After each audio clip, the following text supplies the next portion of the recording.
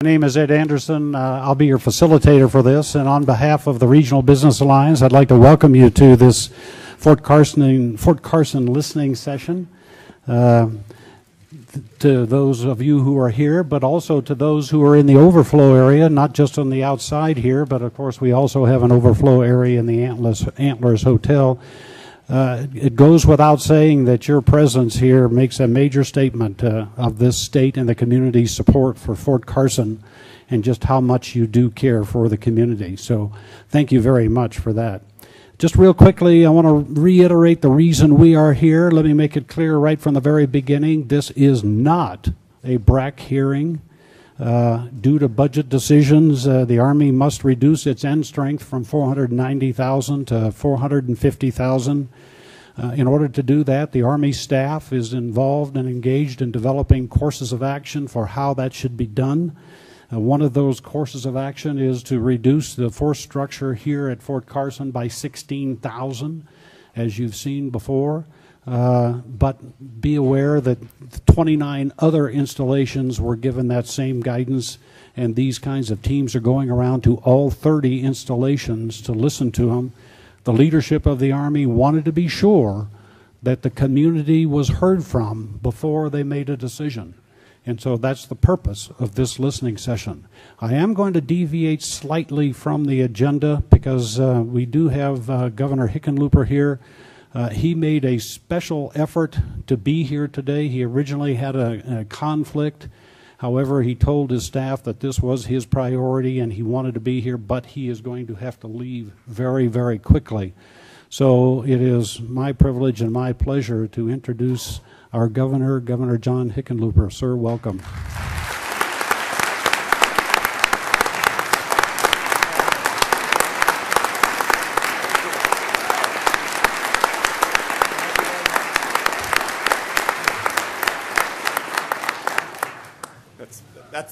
That's after the election, just so we're clear.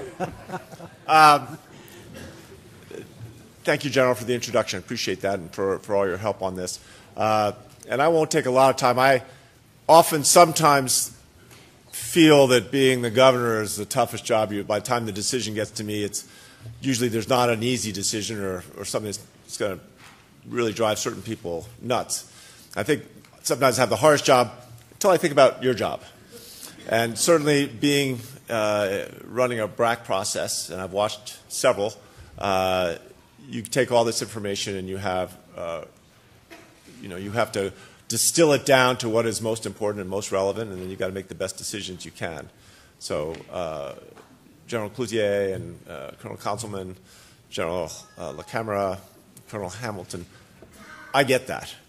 But I have my marching orders as well, and I've got to make two points that I don't think I can make strong enough. One is that we do have a long, proud history with the military here in the Centennial State, and it has become just an organic part of this community, especially down in El Paso County in southern Colorado. There is as strong a connection to the community as I think you'll find anywhere in the country. Fort Carson has just a lovely history in terms of providing training that in many cases can't be gotten easily anywhere else. One of the things I often brag about, and I think this is what I would raise, you're going to hear a lot of people today talk about the impact on this community. So it's a $1.7 billion impact. There are bonds and relationships here that are beyond dollar recognition.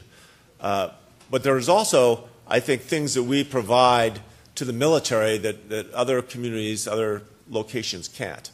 At least with the last time I talked to the Secretary of the Army, this was 2.5 years ago, but we had the highest reenlistment rate of any Army base.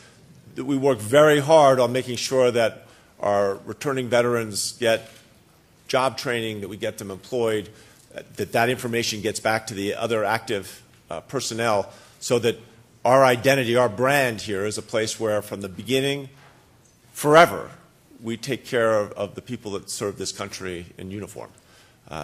We've had that attitude for many years, but we have really refined it in the last 3 or 4 years. And we continue to look at and we try to be on the cutting edge.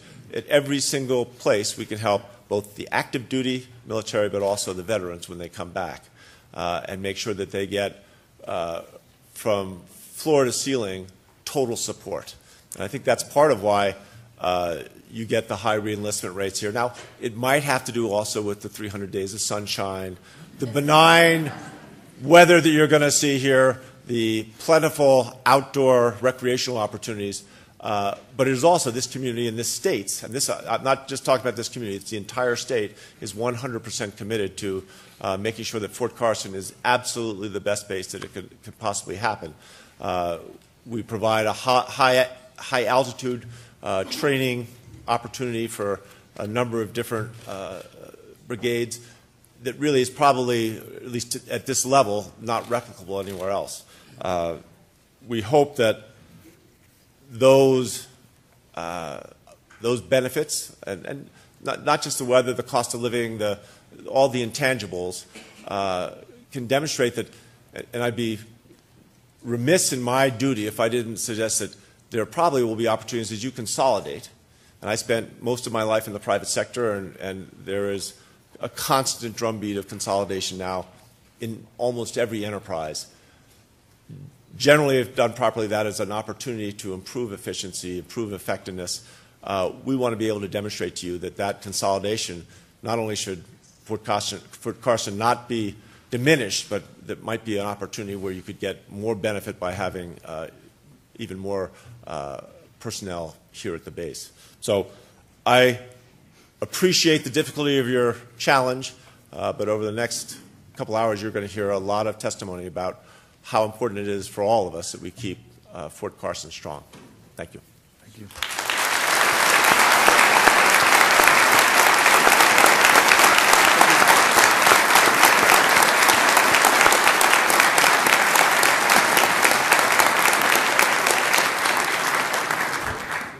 Thank you very much, Governor. At this point, what I'd like to do is introduce you to the folks that you see up here on the dais. So I'd ask that we give a special Colorado welcome to our guests from the Pentagon. First is Brigadier General Roger Cloutier. He is the Director of Force Management in G357 on the Army staff. He is no stranger to Colorado and no stranger to Fort Carson for that matter. He served at Fort Carson from 1999 to 2001. When he was the S3 of the 1st and the 8th Infantry and the 4th Infantry Division, and then subsequently was the S3 of the 3rd Brigade Combat Team of the 4th Infantry Division. And incidentally, he told me that that was the best assignment he's ever had.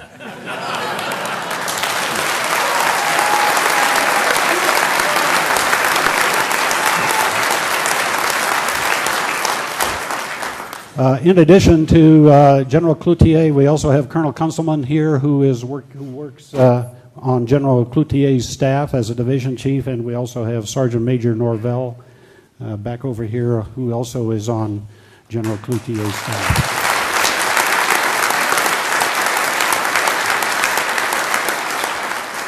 Now, I just want you to know we have an awful lot of distinguished guests here from across the state. And I think it would be informative for you because it really informs the importance of this effort as to who those folks are. I'm not going to introduce them or have them stand up or anything. I'm going to say who they are in many cases, and in many cases just their position, but just to give you an idea. So, of course, you already know that Governor Hickenlooper was here. Lieutenant Governor Joe Garcia is here. The TAG, the Adjutant General, Major General Mike Edwards is here. Colorado Secretary of State Wayne Williams is here. Colorado Aerospace and Defense Champion, Major General Retired Jay Lindell. Senators Michael Bennett and Cory Gardner you will see momentarily on a video. They would like to be here, and the same for Congressman Lamborn and Congressman Tipton. Former Senator Hank Brown is here. Colorado Economic Development Commission member Chuck Murphy is here. Director of the Colorado Office of Economic Development Fiona Arnold is here. Staffs from Congressman Lamborn's office, from Senator Bennett's office, from Senator Gardner's office are all here. I know Mr. Bill Hibble was going to try to be here. President Abel Pomar, he's here, and he is also a civilian aide to the Secretary of the Army. so he is here as well.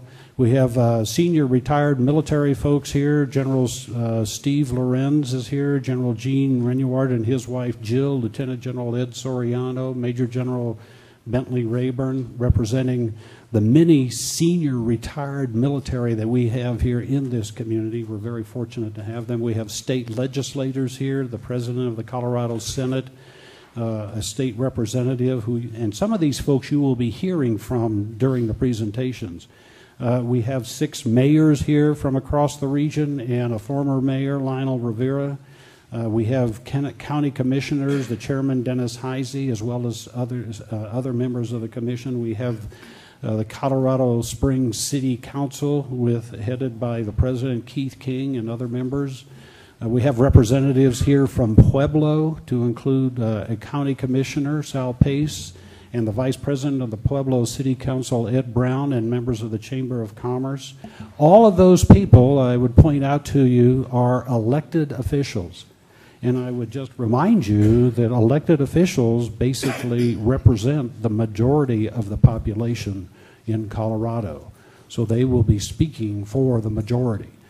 In addition to that, we have representatives of higher education here, Chancellor Shockley from UCCS, representatives of Colorado Wants You, Mr. Joe Blake, as well as Major General Andy Love, Colorado Springs Regional Business Alliance, to include the chair, Debbie Chandler, a number of military-related support organizations that are here, other community partners that are here. Christian Anschutz was going to try to make it from the Anschutz Foundation, but we've got the Convention and Visitors Bureau CEO, the Colorado Springs CEO, Mount Carmel Center, District 8 School Superintendent, Aurora Chamber of Commerce, Care and Share CEO, Pikes Peak Workforce Center CEO, United Way of Pikes Peak Region CEO, the chairman of the board of Memorial Hospital, CEO of Discover Goodwill. That just gives you an idea of how important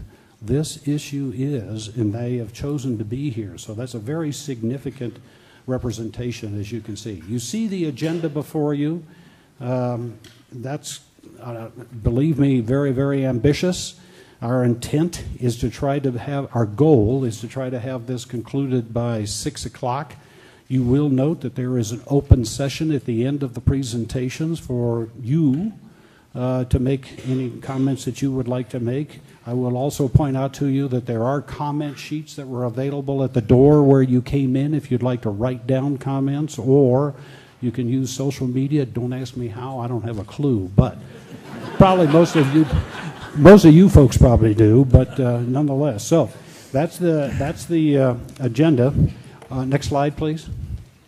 Okay, and I do want to make sure to say thank you to the Antlers Hotel and to PSAV, who is the audiovisual group that supports the Antlers, for providing the overflow area over there, and hopefully you all can hear us over there, and if you can, give us a big yell. Oh, I didn't hear it. Oh well. Okay. Let me just try to put some things here into context for our visitors. These are the major installations that exist here in the state of Colorado.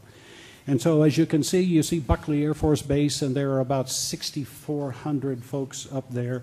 You see Pueblo Chemical Depot down to the south there. There's a small active duty detachment there that's overseeing the development of the capability to destroy chemical munitions. Pinyon Canyon, of course, is represented there, not shown on here, but very, very important, is a high-altitude aviation training facility out at Eagle. So that's a state perspective. If you go to the next slide, please, this will give you an idea. Next slide. This will give you an idea of what's here in the Pikes Peak region. And so if you start with the Air Force Academy, you're talking about 6,400 plus folks. Peterson Air Force Base, home of Air Force Space Command, of NORAD, Northcom, Space and Missile Defense Command, SMDC, 21st Space Wing, about 4,000 folks there. At Schriever, you have the 50th Space Wing. Those are the folks who fly the satellites that are up there. You also have the Missile Defense Integration and Operations Center, a subset or a sub-element of the Missile Defense Agency. You have the 100th GMD Brigade, the ones who are the trigger pullers for the nation's defense against intercontinental ballistic missiles. About 8,200 folks up there, and of course you have over 26,000 folks here at Fort Carson, and that's only the military population. That does not represent the families, and if you were to add all of that up, you would get to include families, you would get well over 100,000. So we'd offer to you that this community here is unique. There's probably no other community anywhere where you have this density of military population. So clearly, hopefully you understand the context of why you see this group here, because the military clearly is integrated into this community very, very deeply and is a key element of everything that we do.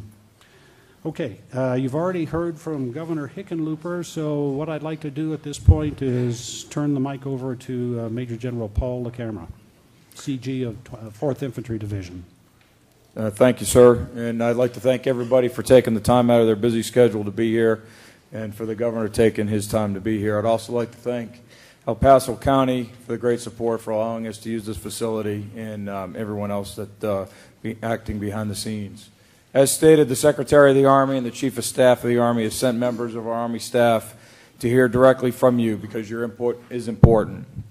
This is a community's opportunity to have a voices heard on Fort Carson's impact on all aspects of life in Colorado. We are truly in the listening mode tonight. We will capture your comments and share them with our Army leadership. This kind of session tonight is occurring on 30 installations across the United States, not just at Fort Carson. We're number 14, there's 16 to go. Soldiers fight to be stationed here at Fort Carson because they know what a great place this is for them and their families. And I'd like to turn it over to General Cloutier. Thank you, sir.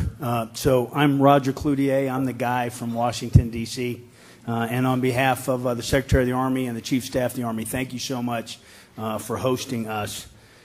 Your voices are important. The Pentagon is a long way from Colorado Springs.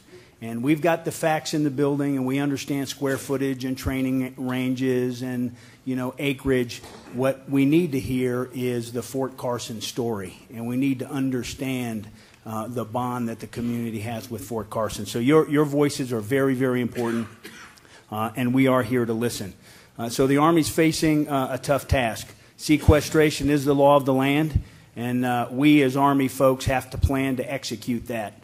If full sequestration is realized, we'll have to take 125,000 soldiers out of the total Army. That's all three compos, active component, National Guard, and Army Reserve, and up to 26,000 Department of the Army civilians.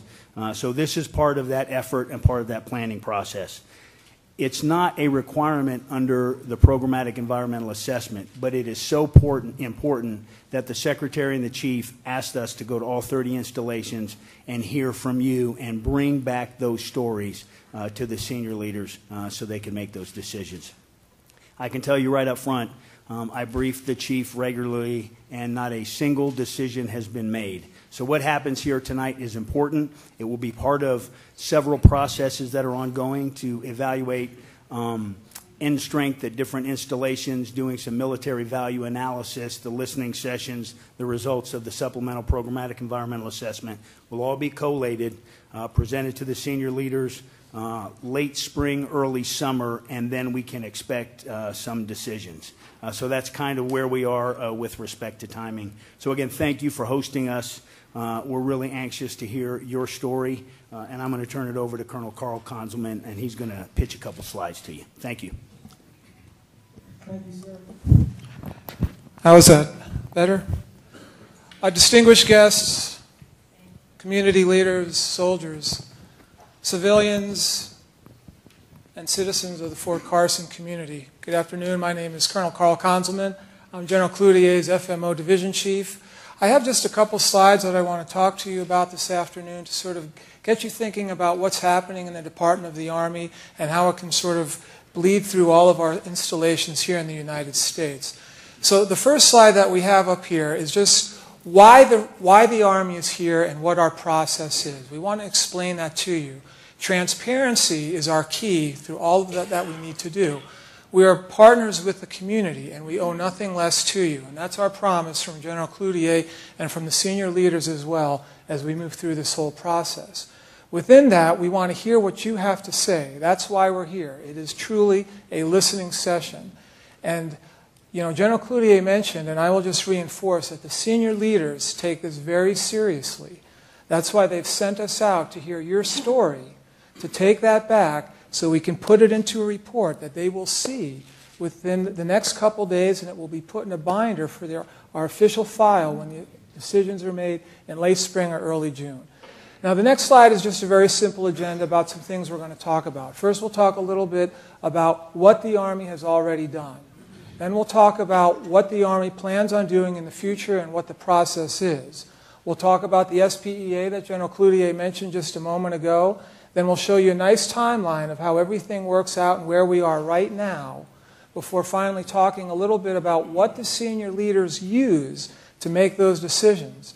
Now, General Cloutier will be bringing all of this information up to our senior leaders in the early spring time frame, and it will be an iterative process. And as he mentioned, in late spring or early summer, we'll have a decision. Now, as we go into the next slide, the first bullet is really what I want to direct your attention in first. And that is that on June 25th, the Chief of Staff of the Army stood up in the Pentagon briefing room, and he announced what was really the largest Army reorganization and restructure since World War II. Within that included the Army's active component going from 570,000 soldiers down to 490. That was a 14% decrease that we are currently executing right now and will be done at the end of this fiscal year, FY15. Within that, we went from 45 BCTs down to 32, and we increased the maneuver battalions in those BCTs from 2 maneuver battalions to 3 maneuver battalions. And what that did, it allowed us to have more point at the spear, if you will, or tooth to tail as we like to call it, so our formations would be more full for when they went into combat. Now, Fort Campbell did not lose any structure throughout that whole process. As a matter of fact, it grew somewhere upwards of 1,300 spaces over fiscal years 12, 13, 14, and 15. Most of the other installations did see a decrement in what they had on their installations. What's important with all that, though, is although we called it the BCT reorganization, it was really much more than that. There were 740 units that were impacted in that entire process. Now, that's 50.9% of our total active force were impacted in the units in fiscal years 14 and 15, which we are still executing.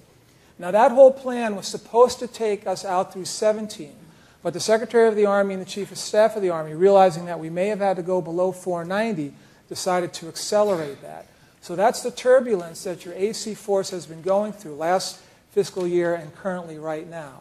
It will be done, as I mentioned, at the end of this fiscal year in case we have to go below 490.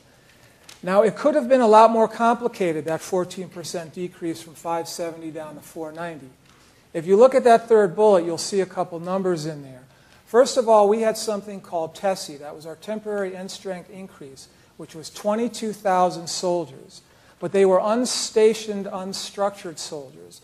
That allowed for when the men and women in the uniform deployed overseas, the units were able to go at 102, 103% in case somebody twisted an ankle or had to go on emergency leave. It did not decrement the unit as it went to deploy.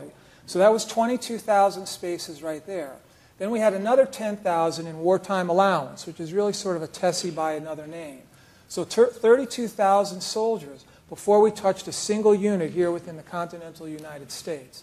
Then we had another 11.3 thousand that we took out of Europe. And then we have something called our TTHS. And for those of you who aren't familiar with that, that's our trainees, transients, holdies, and students. Now that holds about 13% of our force overall. So when we went from 570 down to 490, it decreased 7.3 thousand. So that was 50,000 soldiers that we were able to get from 570 down to 490 before we touched any of the units within any of the installations. The BCT reorganization also harvested about another 16,000 soldiers. Now what happened there, and I'll just use Fort Bragg for an example, they had 4 BCTs. So we inactivated one of their BCTs. When we did that, about 2,490 soldiers never left the installation because they went over into the remaining BCTs to seed those 3rd Maneuver Battalions within the remaining BCTs. As we go below 490, we no longer have that luxury. It is units that are in existence right now, men and women that are serving in uniform.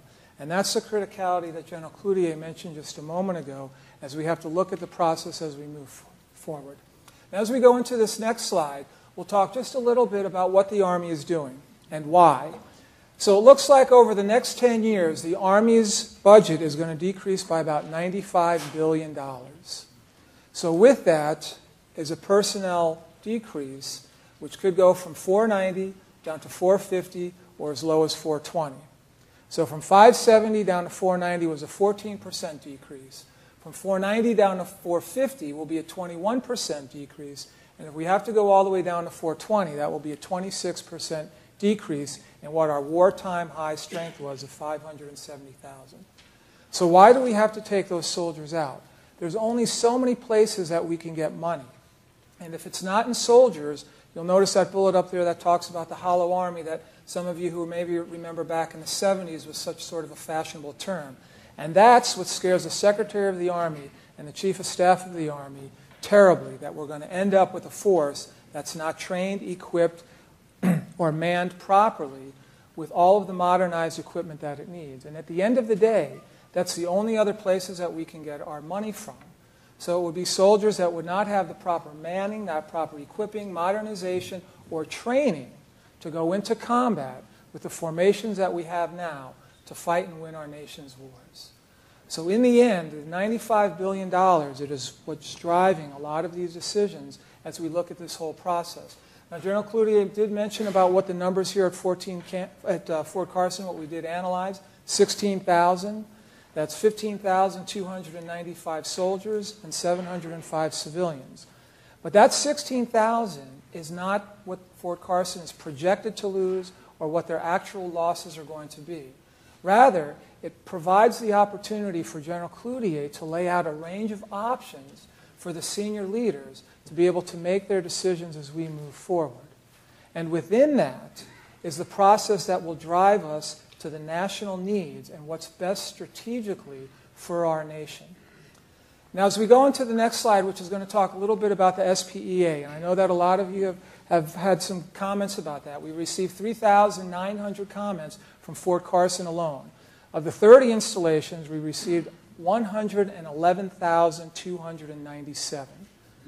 So we opened it up for a 60-day public comment period on the 25th of June. That closed on the 25th of August. And then we consolidated all of those comments, and it went into the SPEA. Now, the G3 of the United States Army, Lieutenant General Huggins, our boss, signed the FONSI, the finding of no significant impact, on 10 November of 2014. It went into the Federal Register on the 14th of November. Now, the finding of no significant impact stated that if Fort Carson or the other installations were to lose 16,000 or whatever the number was, there would be no environmental significant impacts. Of course, the social economic impacts are significant here, as well as 26 of the other 30 installations that we analyzed. And as the governor mentioned, it's over $1 billion here to the Fort Carson area for the 16,000 that we looked at when we did the analysis. But again, that was just for the analysis. It's not what's projected to come out of Fort Carson or what's actually going to be lost. General Cloutier and the team will wrap all that up with our options as we move forward and bring that up to the senior leaders sometime in the spring. So where are we right now? And I think the next slide shows it very well and what drives this whole train. So we're here at the listening sessions. You can see that very clearly on the top left. But what's driving all of this, of course, is the strategic needs of the nation, the QDR, the strategic guidance that we get. All of that will be taken as we move forward, and you can see where the decision will be down there in the bottom left. And once again, we expect that sometime in the late spring or early summer. I often say that if we just use our most recent history as a guide, when the Chief of Staff stood up on the 25th of June, that was pretty early summer to say what was going to happen from 570 down to 490. So what does the Army use to make its decision? And on this final slide that we have here, you'll see up at the top we have something called the military value analysis. Now that is something that we use here at Fort Carson and all of the other BCT installations, but only the BCT installations. And the reason is because we can only compare like installations to like installations. We can't really compare Fort Carson to Fort Leonard Wood, Fort Hood, so on and so on. But the BCT installations are all part of that mix. And we take a look at the training area, what type of railheads you have, deployability, infrastructure, and all of that goes into the military value analysis. It's run by the Center of Army Analysis, and they have a formula, and then it will let us know where the installations sort of stand out. But of course, there's other things up there. You'll notice the listening session is up there, but the strategic needs of the nation are up there as well. And that's something that's going to weigh heavily as the senior leaders weigh their options and their decisions to move forward if we have to go from 450 to 420. The last slide up here is just that we're going to be eagerly looking forward to your comments, to be able to take them back to the Secretary of the Army and the Chief of Staff of the Army. It's an honor to be here with you tonight, and every time I stand in front of an audience, large or small, distinguished or not, I always like to say thank you. Thank you for your service. Thanks for what you do for your communities, our soldiers, and no matter what uniform the men and women of this great nation wear. Thank you, and we look forward to hearing from you tonight.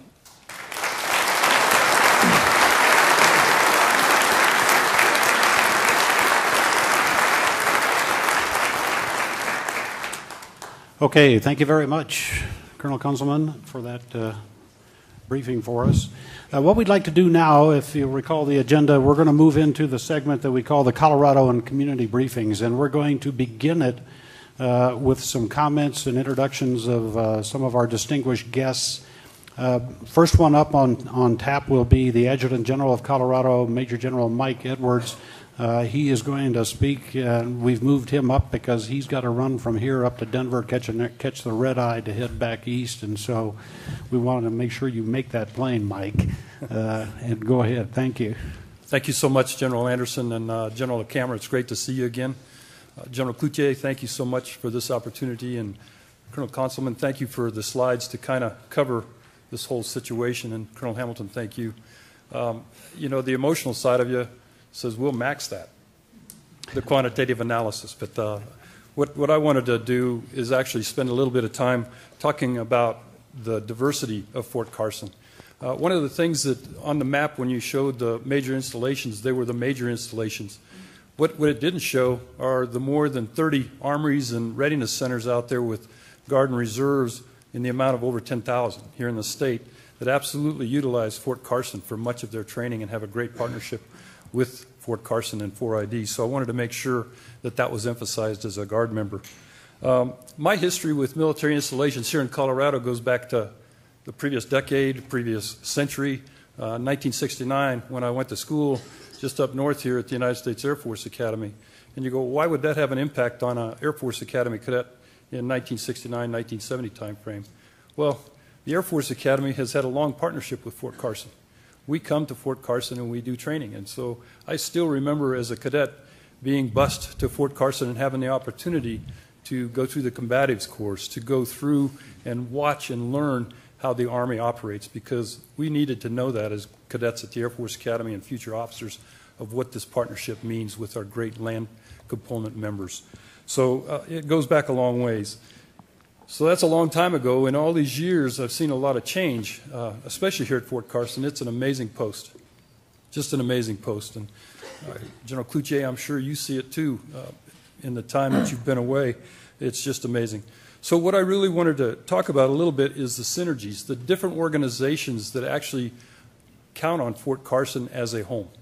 The first one that I'll mention is the 13th ASOS. They're amazing. And with them here, it gives us a great opportunity on our Air National Guard side with the 140th Wing up at Buckley to exercise and to be able to train with those that we work with on the battlefield in most of the wars that we have been fighting over the last 20 years. And we have a range right here on the south end of Fort Carson called Airburst. It's a restricted airspace, R2601, owned by Fort Carson, but we utilize it as an Air National Guard, and our ASOS uses it also. And that range is so well thought of across the United States that we actually have units deployed to Buckley to fly out of Buckley to work with the ASOS to be able to utilize that range because of the high altitude capabilities and, again, the ability to work with the ASOS. It's a great asset. With that discussion of the ASOS, I need to bring into it being another thing that goes on with our National Guard, and that's a state partnership program, and what Fort Carson means to that. We have had our Jordanian partners here at Fort Carson, not just to learn about dropping bombs from the Air Force side, but also to work with the ASOS to learn how to be tactical controllers. We've had them here to basically train on HIMARS, and so it ties in very closely with what Fort Carson has, as 4ID has such a diverse force that we're able to work with here in Fort Carson. It was mentioned that we have the new cab here at Fort Carson, and part of the advantage is they get to train in high altitude environments. Well, in the National Guard, we actually have a facility up at Eagle, and General Anderson mentioned it. It's the High Altitude Aviation Training Site. And again, with the new cab here at Fort Carson, it gives us the great opportunity to partner and move further ahead to make this cab the most amazing cab that we have in the United States of America. The other things that we have at Fort Carson that, again, show the great partnership between Paul and I, we have a regional training institute that we actually developed as the first multi-compo warrior leader course here in Colorado. It's the first one in the nation. Luckily, we got some military construction money while the money was still there, and so we have a new RTI that's actually being built on the kind of the middle part of Fort Carson, where we look forward to even more opportunities to share and work together with our active duty brethren, our Army National Guard, and our reserves as we move ahead. So when you think about Fort Carson, and the governor mentioned the 300 days of sunshine, what I see is the 4 seasons and the ability to train in just about any type of condition that you can train in here in Colorado at Fort Carson, whether it be high altitude, whether it be the heat of summer in a semi-arid / desert type climate. It's an amazing post that provides great opportunity for our great United States to no kidding train here in Colorado. It also serves as a regional facility, not just for our Guard and Reserve here in Colorado, but for the states around. When you look at Utah, South Dakota, Wyoming, we share Fort Carson, and they end up showing up here. And we actually have there's an exercise called Golden Coyote that runs out of South Dakota in most cases, but it's looking at expanding here to Fort Carson, so we have a synergy between the active component and our Guard and Reserve component as we exercise here in the middle of the United States. So there's just great synergy with this great post here at Fort Carson to be the national treasure that it is to our great United States. The bottom line to me is the 4ID and other units here at Fort Carson, they have the ability to train to a wide array of conditions, environment, you name it. Fort Carson's an amazing place. So as you look at Fort Carson, I would ask that you really take time to assess the synergies of the organizations that Fort Carson support besides 4ID, because 4ID is partnered with many of them and serve as a great training and mentor for our Guard and Reserve. So it's much appreciated. And with that, I really do thank you for moving me up and having the opportunity to discuss these great opportunities for Fort Carson. Thank you so much.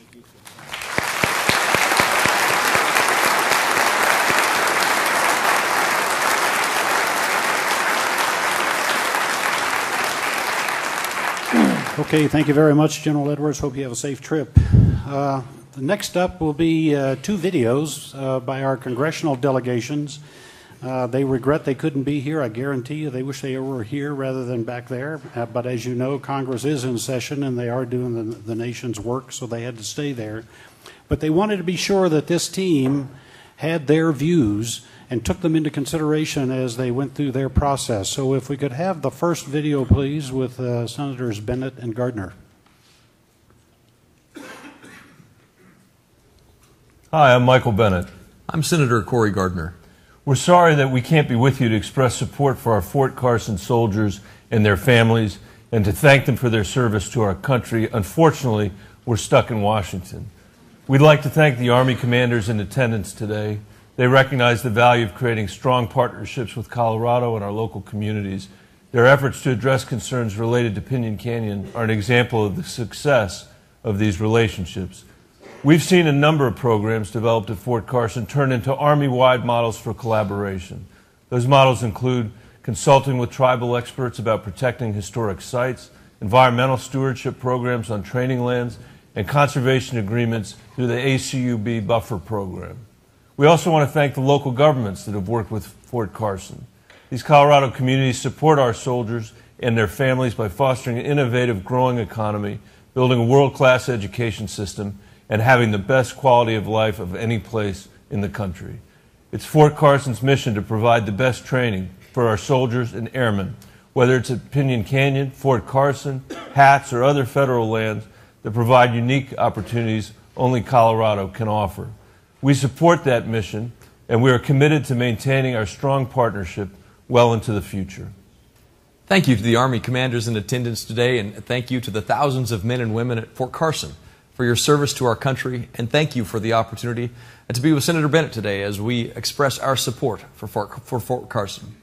When I think of Fort Carson, I think of not only the thousands of men and women who are serving our country and keeping us safe, but the husbands and wives that are instrumental in helping our schools and communities become better places to live, and your children who provide such a positive future for this area and the state of Colorado. Colorado provides Fort Carson with the assets that are necessary for troops to prepare. For example, the current Pinyon Canyon site provides a unique field-like training ground which is essential for troop readiness. Just as Colorado is an asset to Fort Carson is an asset to the surrounding communities. This strong partnership between the Army and Colorado helps provide a better quality of life for our servicemen and women while being an engine that helps our communities grow. I'm proud of what we have already accomplished together, and I look forward to future successes between Fort Carson, Colorado, and local communities. Fort Carson is more than a military institution. Fort Carson makes our communities whole, and as such, I will work to ensure that any future rounds of budget cuts, sequestration, don't impact the work that we are doing in Colorado Springs. We support Fort Carson's critical mission and the vital role it plays in our national security. We support keeping Fort Carson strong, and we support the continued partnership between our communities and Fort Carson. Okay, and the next video will be from Congressman Lamborn and Tipton. Good evening. I'm Congressman Doug Lamborn. And I'm Congressman Scott Tipton. Thank you so much for coming to Centennial Hall to show your support for Fort Carson. Since its beginnings over 72 years ago, Fort Carson has been a vital part of our community and an essential part of our national defense. Today, this world-class facility houses over 26,000 active duty soldiers, whose presence generates an economic impact of over $2 billion. That impact positively affects our entire state, including the 3rd Congressional District. Fort Carson is a unique installation that has the size, terrain, and community support necessary to train our soldiers to meet the threats facing our nation in a dangerous world. That's why during his visit I hosted last year, House Armed Services Committee Chairman Mac Thornberry described our region as the future of warfare. The level of community support and the breathtaking natural beauty have made Fort Carson one of the top 2 most popular duty stations in the entire Army. Soldiers want to serve here because they've heard about the type of support that you'll see here tonight. And they want to serve here because they want to be on the cutting edge of the latest military technology and operations.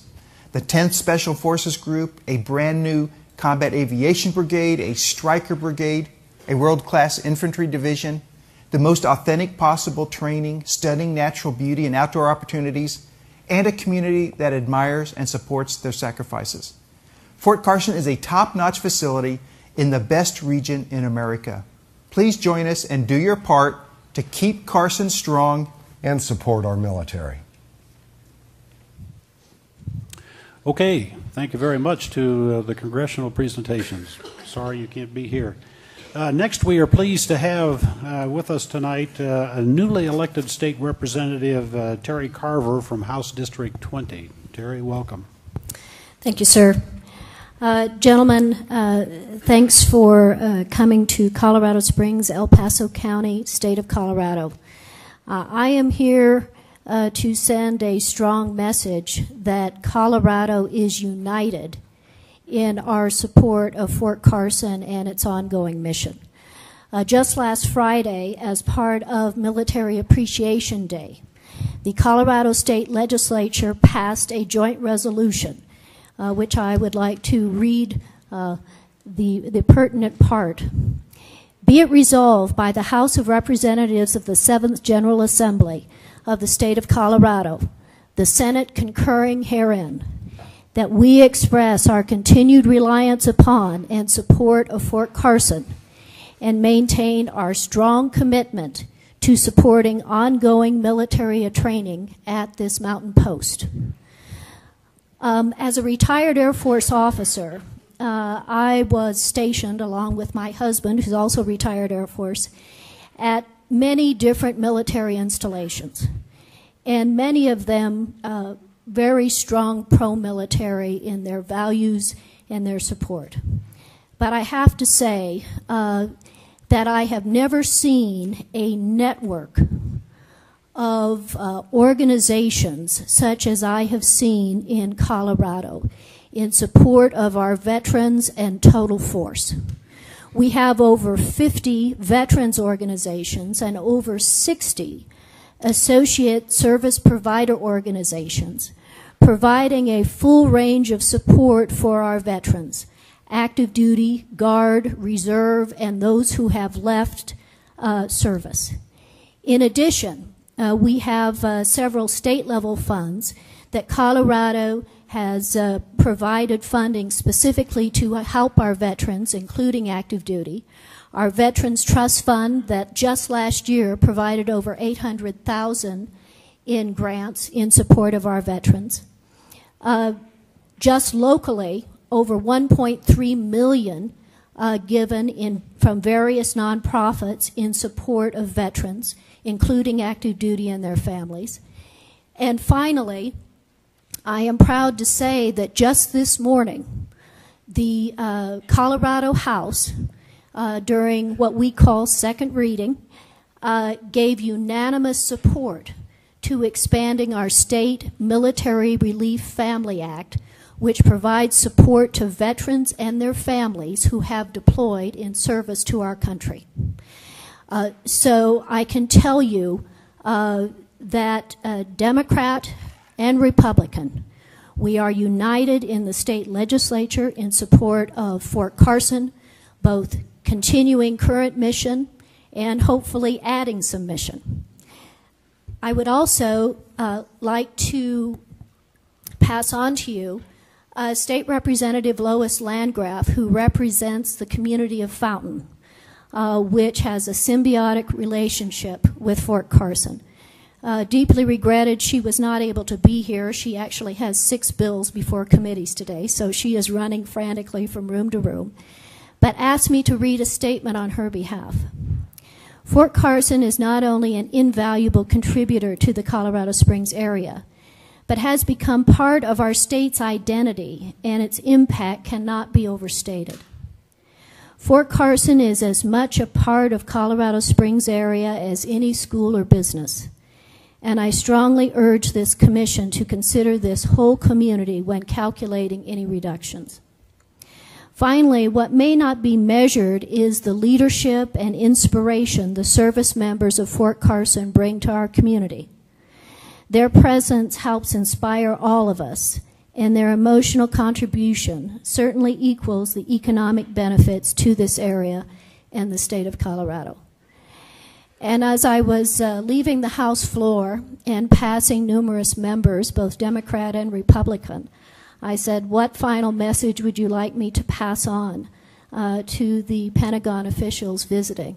And they said, keep Carson strong. Thank you.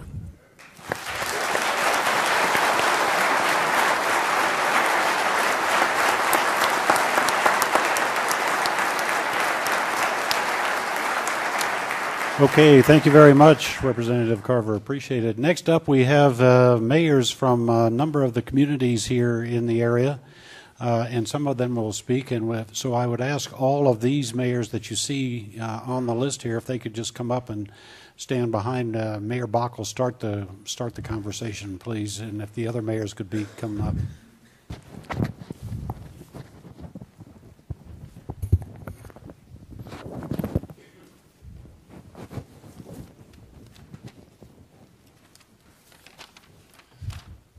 Thank you, General.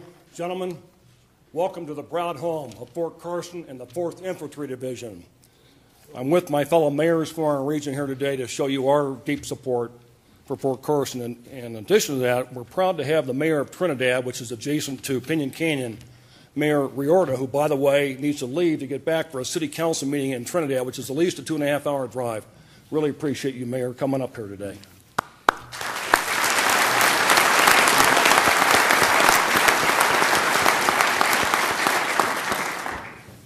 Gentlemen, know this city is famous for Army people. In fact, I'm a proud veteran of the United States Army myself, having served in the 5th Infantry Division Artillery in the 1960s. And as you heard earlier, our previous mayor, Lionel Rivera, is here tonight. He served with the 4th Infantry Division. And I would tell you that you will find Army veterans as well as active duty personnel throughout this region in leadership positions. We're very proud of that. And I also want to tell you a little bit about our history with the United States Army. Our love affair with the United States Army goes back 142 years. That is when this city was founded, Colorado Springs, by William Jackson Palmer. He was from Pennsylvania. He enlisted in the Union Army during the Civil War to turn back slavery. And after the war, he retired at the ripe old age of 29 as a brigadier general. And in fact, he was one of our early Congressional Medal of Honor winners. And he went back in the railroad business for a company working its way west, Transcontinental Railroad. And when he got to Denver, he decided he wanted to start a new railroad, the Denver and Rio Grande, to build a railroad from Denver to the Mexico border. This was his first stop. And he thought, what a wonderful place to start a town. So I honestly think it's in our DNA, the love and respect we have, certainly for all the free world military, and especially the United States Army in our region. Later on, in 1942, after Pearl Harbor, this city purchased the land just south of our border and gave it to the War Department for Camp Carson, continuing our tradition of our partnership and respect and love for the United States Army. I will tell you that we are a unified community. I've been lots of places around this country in my travels, and if you spend time here, you'll see that we are one family. There isn't a separation between the civilian and the military ranks. We're one family here, and we care about each other both ways. And I will tell you that we have Fort Carson soldiers volunteering in our schools, our religious institutions, nonprofits all across this community. And we also have a large number of nonprofits, as has already been said, dedicated to helping Army soldiers and their families. I want to talk to you for a second about recreational marijuana. As you probably know, the state of Colorado voters a couple years ago voted to approve recreational use of marijuana. That law contains a provision allowing municipalities to opt out of commercial sales. And I'm proud to tell you that Colorado Springs opted out of allowing commercial sales of recreational marijuana. And most of our neighbors did the same, in part out of respect for the military, Fort Carson, and an appreciation for Fort Carson's aggressive drug program. And I will finally tell you that Colorado Springs Police Department, among other law enforcement agencies here, fully enforces the DUI laws as relates certainly to marijuana. As has already been said, Fort Carson is a choice assignment. I remember when I came here a lifetime ago, how thrilled I was to be able to be in this part of the world. And enables, I believe, the Army to retain the best soldiers. And the reason is, it's so special, as you've heard, the training value, the quality of life, and the great support from this community. We are one here. We have each other's back. Thank you for being here today and for allowing us to tell you about our broad, deep support for the United States Army and Fort Carson. Thank you, sir.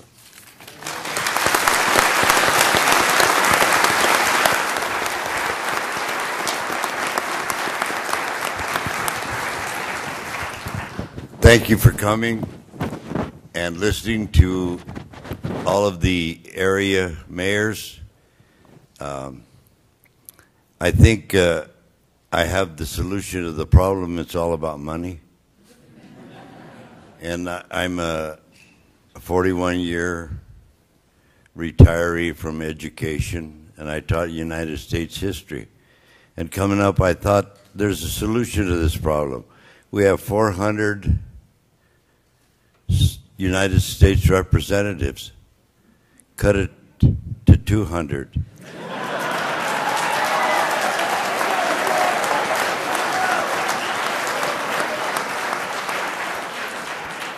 100 Democrats and 100 Republicans. Cut the Senate to 50, 25 Democrats, 25 Republicans. We can support the military for the rest of our lives.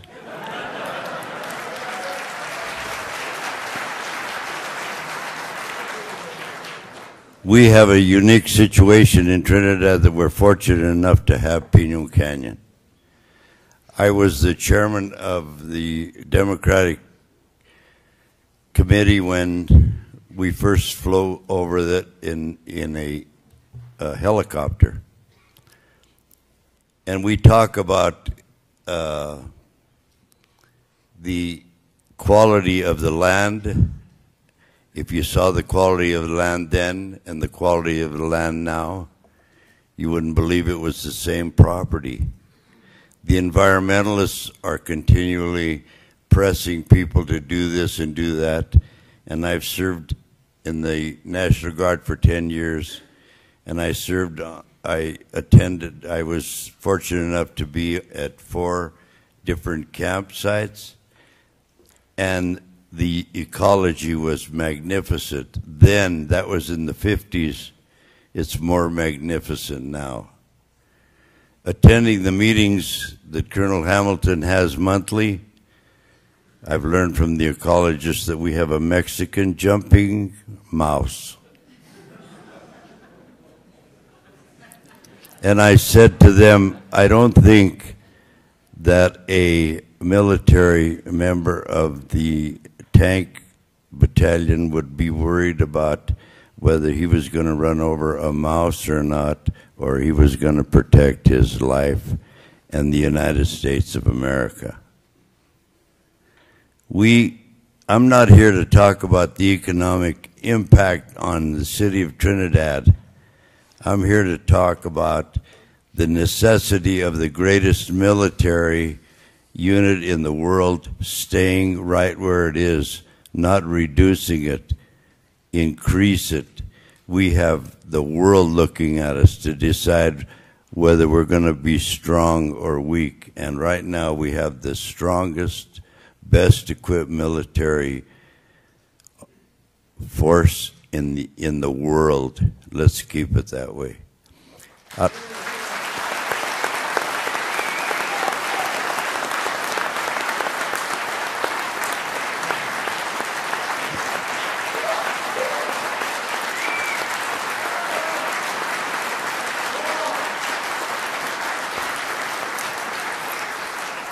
I like to pride myself on saying that I'm the mayor of Trinidad and the mayor of Los Animas County.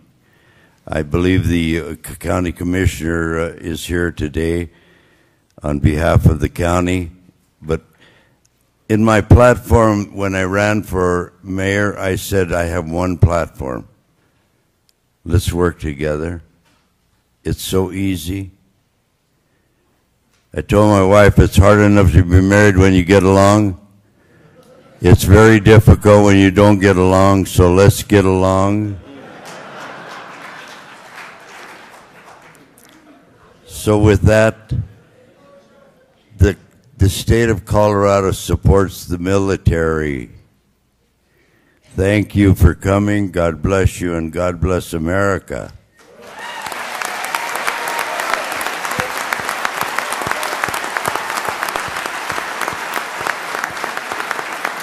Okay, I think we're going to start a campaign of Mayor Riorda for president.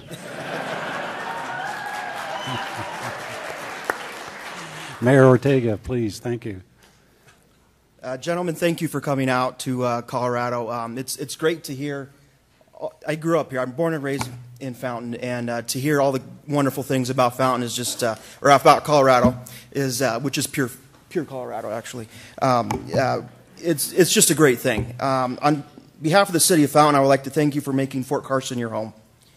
We view ourselves largely as an Army town and feel a great deal of affinity for the hometown heroes that come here from all over the United States. Fort Carson is the best hometown Army, and that is largely because of the communities that surround it. We have made huge investments into infrastructure, systems, and processes to support the men and women and their families who serve our nation. I will not reiterate other comments that have been shared, and you'll hear a lot of them tonight.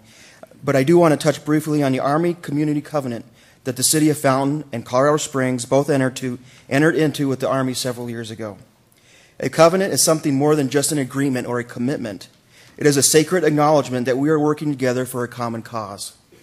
Our covenant, in part, states, together, we are committed to building strong communities. It then goes on to say, we, the community, recognize the commitment soldiers and their families are making every day. The strength of soldiers comes from the strength of their families. The strength of the families is supported by the strength of the community. And the strength of the community comes from the support of employers, educators, civic and business leaders, and of course its citizens. We, the community, are committed to building partnerships that support the strength, resilience, and readiness of soldiers and their families. For Fountain, this Army Community Covenant symbolizes our community's commitment to our armed men and women and the family members that they leave behind. We want our soldiers and their families to know that we recognize that behind every good soldier is a strong family, and behind every strong family is a strong community that recognizes their sacrifice is committed to supporting them in any way we can. Fountain is one of those strong communities. We sincerely hope that the Army recognizes what it means to its overarching mission to protect our country.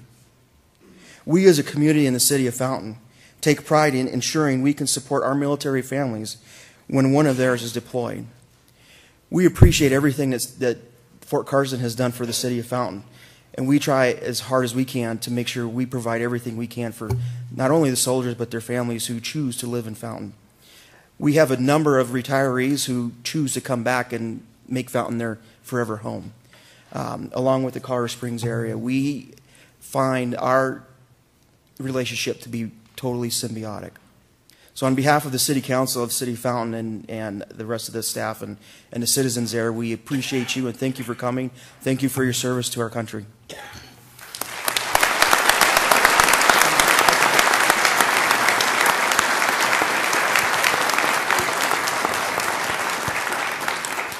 Okay, thank you very much, gentlemen. At this point, we'd like to have Sal Pace and Ed Brown come forward, our great friends and partners from the South in Pueblo. So please welcome Sal Pace and Ed Brown.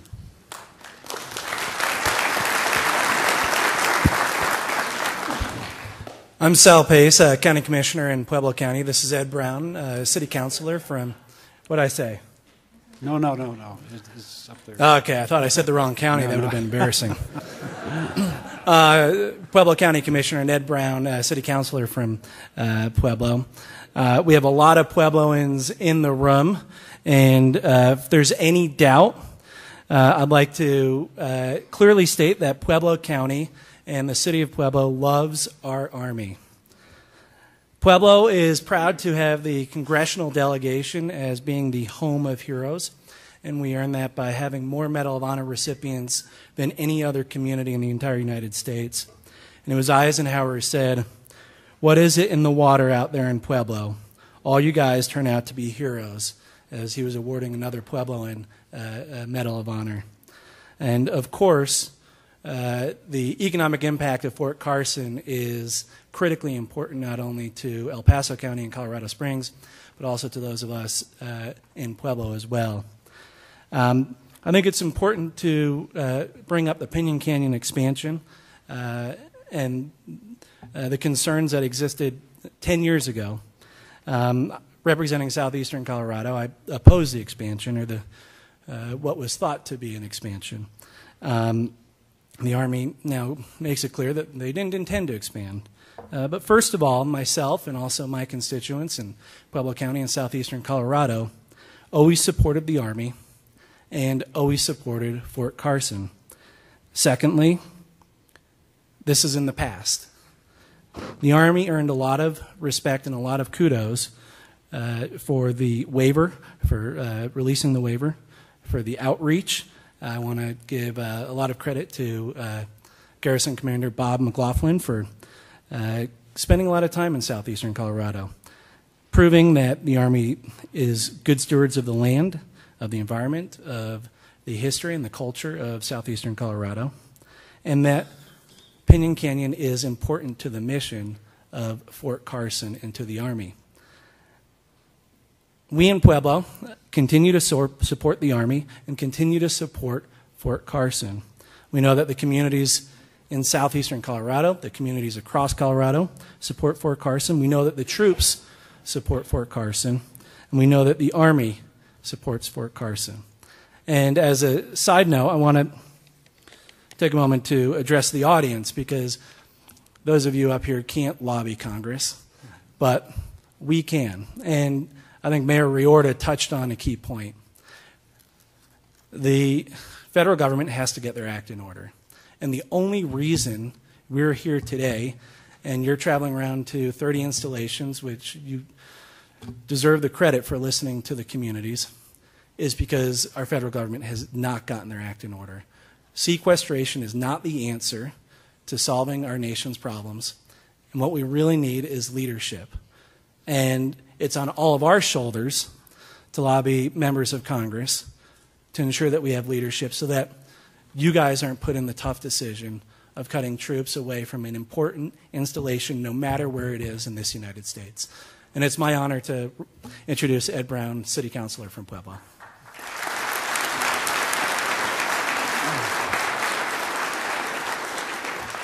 I just want to briefly say that my history with Fort Carson goes back to when it was Camp Carson, when I was a kid. And I come from a military family, and in the areas I served in my 3 years in the Army, I didn't get to serve at Fort Carson, but I would like to, because of I think of the community and the climate. I think someone else mentioned we have all 4 elements of the seasons, and it's a good place to train. It's a great place to live, and sorry I didn't get to wasn't stationed here when I was in the service. I just think that because of the area and the support of the community that. And Pueblo being the home of heroes, that we support the military a lot. And thank you.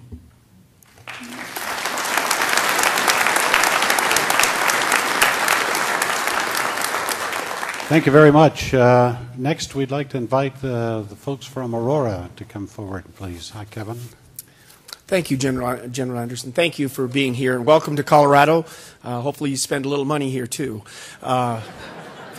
I'm Kevin Hogan. I'm the president of the Aurora Chamber, along with our senior vice president, Rini Samard, former chief at Buckley Air Force Base, and Lisa Buckley, the chair of our Defense Council. Really is an honor to be here. We represent up in the Denver, Aurora, Boulder area almost 3 million people, and I know, talking to my counterparts in Boulder and in Denver, Kelly Abroff, that we are all here to support what goes on here at Fort Carson. The former president of the Denver Chamber, longtime great gentleman, Joe Blake, is here right behind us also. We want to thank you again for visiting us, and we want to talk a little bit about the elements that we feel are so important. Buckley, as you heard from General Edwards, really relies on Fort Carson and the ability to partner with all of our military. Due to the state of Colorado's unique geography, our climate, our highly skilled workforce, this is a very affordable place to live, to raise your family, and then hopefully retire. Fort Carson brings a wide array of military missions, from the classroom to the high-altitude range military training in the state. We thrive on military training in Colorado, and Fort Carson plays a major role in our national security. With the 4th Infantry Division training and deployments, Fort Carson is not only a state treasure, but it is a national treasure.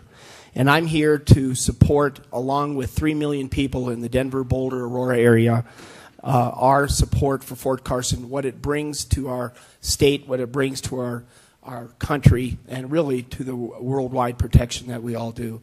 So I want to thank you for being here, but I want to really represent again a large part of our state that relies on Fort Carson.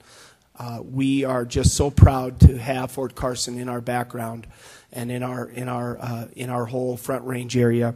The entire state, again, relies on Fort Carson, and we want to add that support from the Aurora area, from Buckley Air Force Base, and over 90,000 people retired in the Denver-Aurora area. We count on Fort Carson for that support and that benefit. So thank you for being here. And General Anderson, thank you for the opportunity to say a few words from the Denver-Aurora Boulder area. Thank you, gentlemen.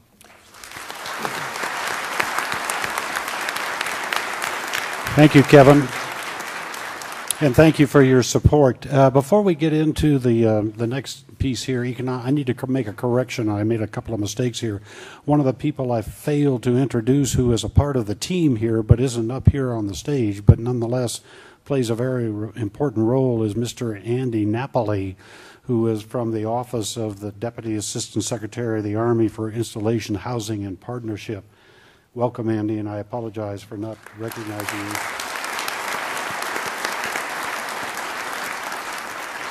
And then the other one, who's seated right to my right, is Colonel Joel Hamilton, who most of you already know, who is the garrison commander out at Fort Carson. And so he is up here along with his boss, General LaCamera. Okay, let me move now into the economic impact, and Andy Merritt from the Regional Business Alliance will make that presentation. General LaCamera, General Cloutier, Colonels Conzelman, and Hamilton, thank you for this opportunity to speak to you all today. And I'm just going to touch real briefly on the economic impact of the cuts that you're considering currently. The state of Colorado has a tremendous, as you've seen by the map, has a tremendous amount of DoD presence in the state. Not just amongst active duty, but amongst contractors and the like, to the tune of what we're hearing right now, in excess of probably $20 billion of economic impact that the Department of Defense brings to our state. So what you're seeing here today from the people coming up in front of you is this is way more than just about our community in Colorado Springs and Fountain and Pueblo. This is about the whole region and about the whole state. If you look at the numbers that we have, $2.17 billion. That's the direct economic impact from Fort Carson that it has. These are fiscal year 2013 numbers. $2.17 billion. Significant. 15%. 15% of all the wage income in El Paso County is a result of the presence of Fort Carson here in our region. So it means a lot to us. It's a significant part of our economy. What would the cuts mean that you all are considering? I encourage you to just take a look at a couple statistics. I put the economic impacts at some different size cuts, 3,500, 8,000, and 16,000 for you. Just to give you an idea, at 16,000, as was mentioned earlier, it's $1.07 billion that comes out of our economy here locally, a roughly $27 billion economy, so dramatic. The sales tax implications, and why did I put sales tax up there? Because so many of our local governments are predominantly funded through sales tax. It's a major part of their budget. If you look at Colorado Springs, even at the lowercase scenario, $892,000 in lost sales tax. But look at Fountain, $147,000 in lost sales tax. A much smaller community than Colorado Springs, much more dependent upon the presence of Fort Carson to meet its budget needs, to be able to provide services to its citizens. At the worst case scenario, Fountain would lose $672,000 out of their budget, and Colorado Springs would lose $4.08 million. The last line I'm going to highlight for you, and then we'll move on. Residents. Look at the number of people that your decision would make. If you took 16,000 people out, that's 36,656 people who leave our community. And I want you to think about two things relating to that. Those are people that, as was mentioned earlier, are integral to our community. They volunteer, both the active duty members and their families. They volunteer in our community, all across the community in myriad of ways, helping serve other people in the community, not just looking to be served themselves. And it's also people that when you take these people out of our community, it tears at the fabric of our community, as Mayor Bach was talking about, because this has been an integral part of us from the very beginning. So this means a great deal to us. Having these people leave would be dramatic. But I also want you to think having these people leave would be dramatic for you. When I was a young lieutenant, after doing 2 winters in Korea, I got assigned to come back to Fort Carson. And let me tell you, it felt like a reward. I was thrilled to be coming back to Fort Carson. I had never been out here, never visited here, watched quite a few football games where it seemed to snow every football game, but it still seemed like a reward. And once I got here, it absolutely was a reward. All those people you're going to take, that you potentially could take out of Fort Carson, they're in the same boat. They want to come here. As was mentioned by the governor, this is one of the most sought-after assignments in the Army. It is a reward. And I can tell you, no offense to other installations, but not every installation would be looked at as a reward for an assignment.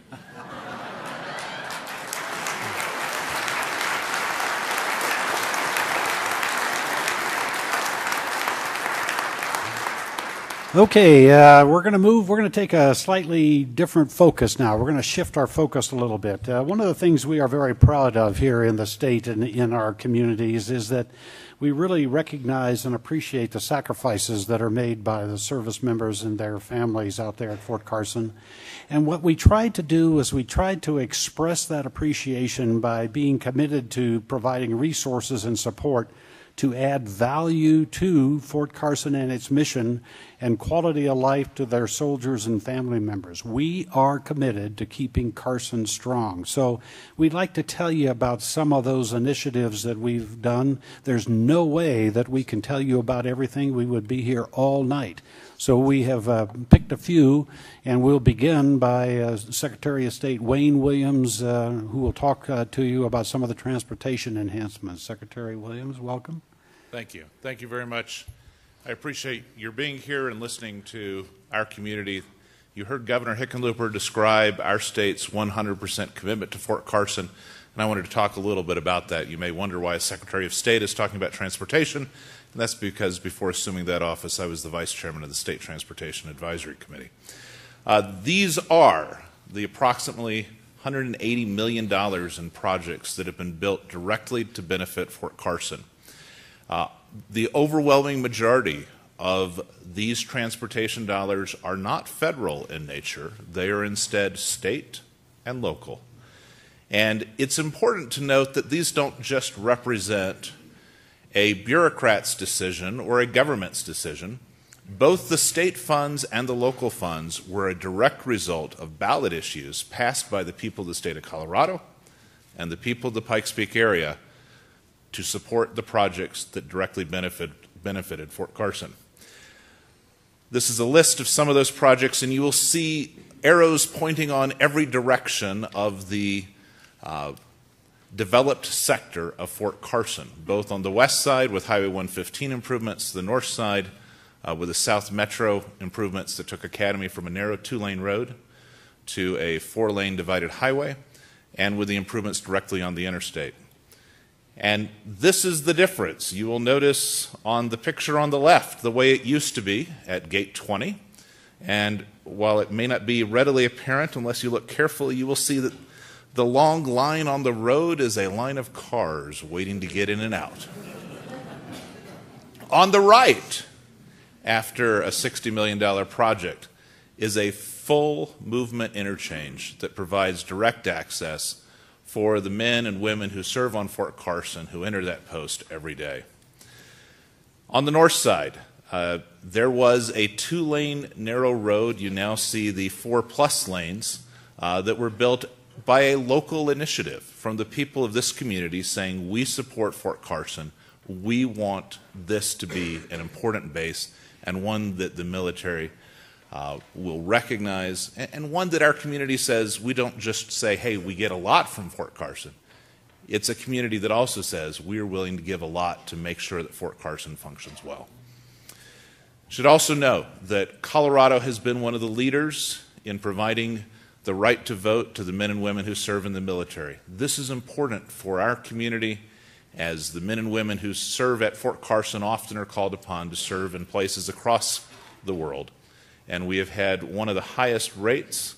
And in fact, while many states around the country saw a decline in military voting in the last presidential election, Colorado saw an increase, and 93.6% of the military who received ballots were able to cast those ballots. That's the type of commitment our state has to ensuring their right to vote.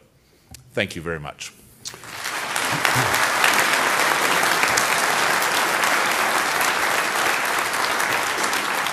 Thank you very much, Mr. Secretary. Up next is Dennis Heisey, the Chairman of the Board of Commissioners for El Paso County, who will talk to us about encroachment. Dennis?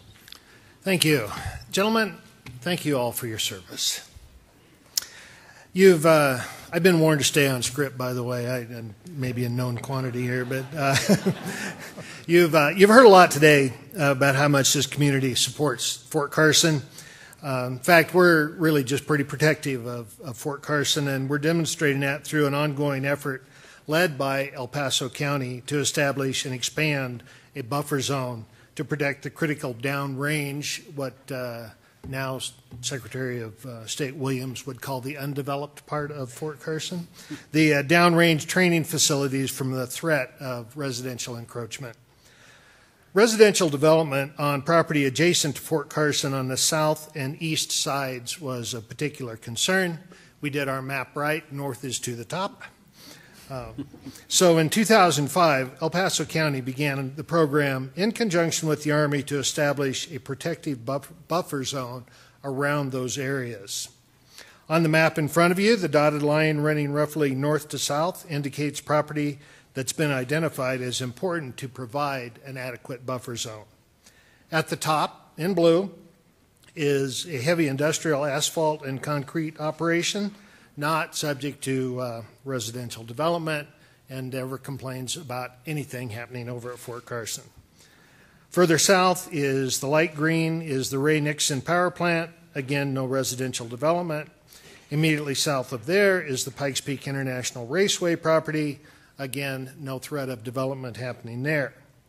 But to the south, this area was developed, it's in the brown, was developed prior to Colorado's implementation of subdivision regulations in 1972. The county, working together with the Military Affairs Council and other community leaders, have worked to make sure that Fort Carson can maintain full use of critical battlefield training facilities and still be a good neighbor to the community. First, working with the Nature Conservancy and private landowners, permanent conservation easements have been placed over this entire area in yellow. You see where it wraps around Fort Carson there. There can be no development through this entire area.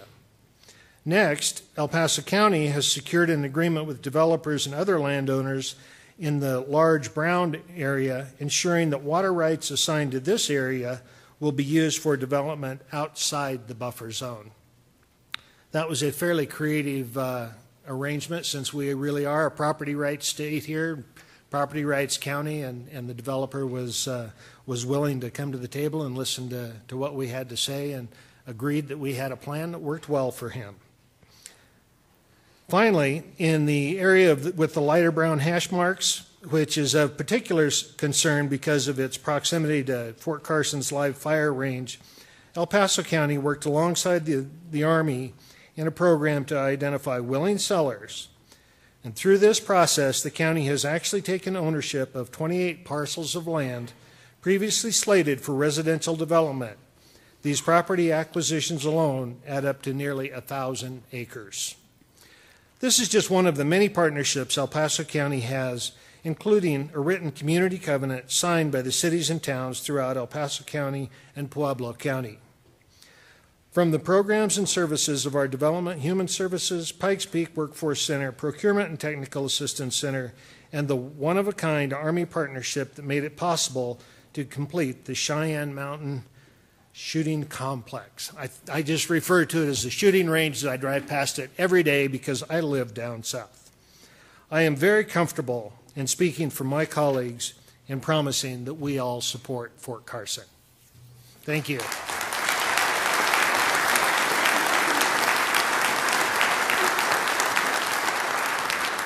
Thank you very much, Dennis. Next up will be Colonel Retired Bob McLaughlin. Colonel McLaughlin is now a resident of Colorado Springs, returned back here. Formerly was the garrison commander, and he'll talk about Piñon Canyon. Bob? Thank you, sir. Gentlemen, it's a pleasure for me to be here today. About 7 years ago, I packed up my family from New England in my Suburban, my wife and 5 children, and headed west to be the garrison commander of Fort Carson. A very proud moment, something that will be life-altering for me and my family in that position.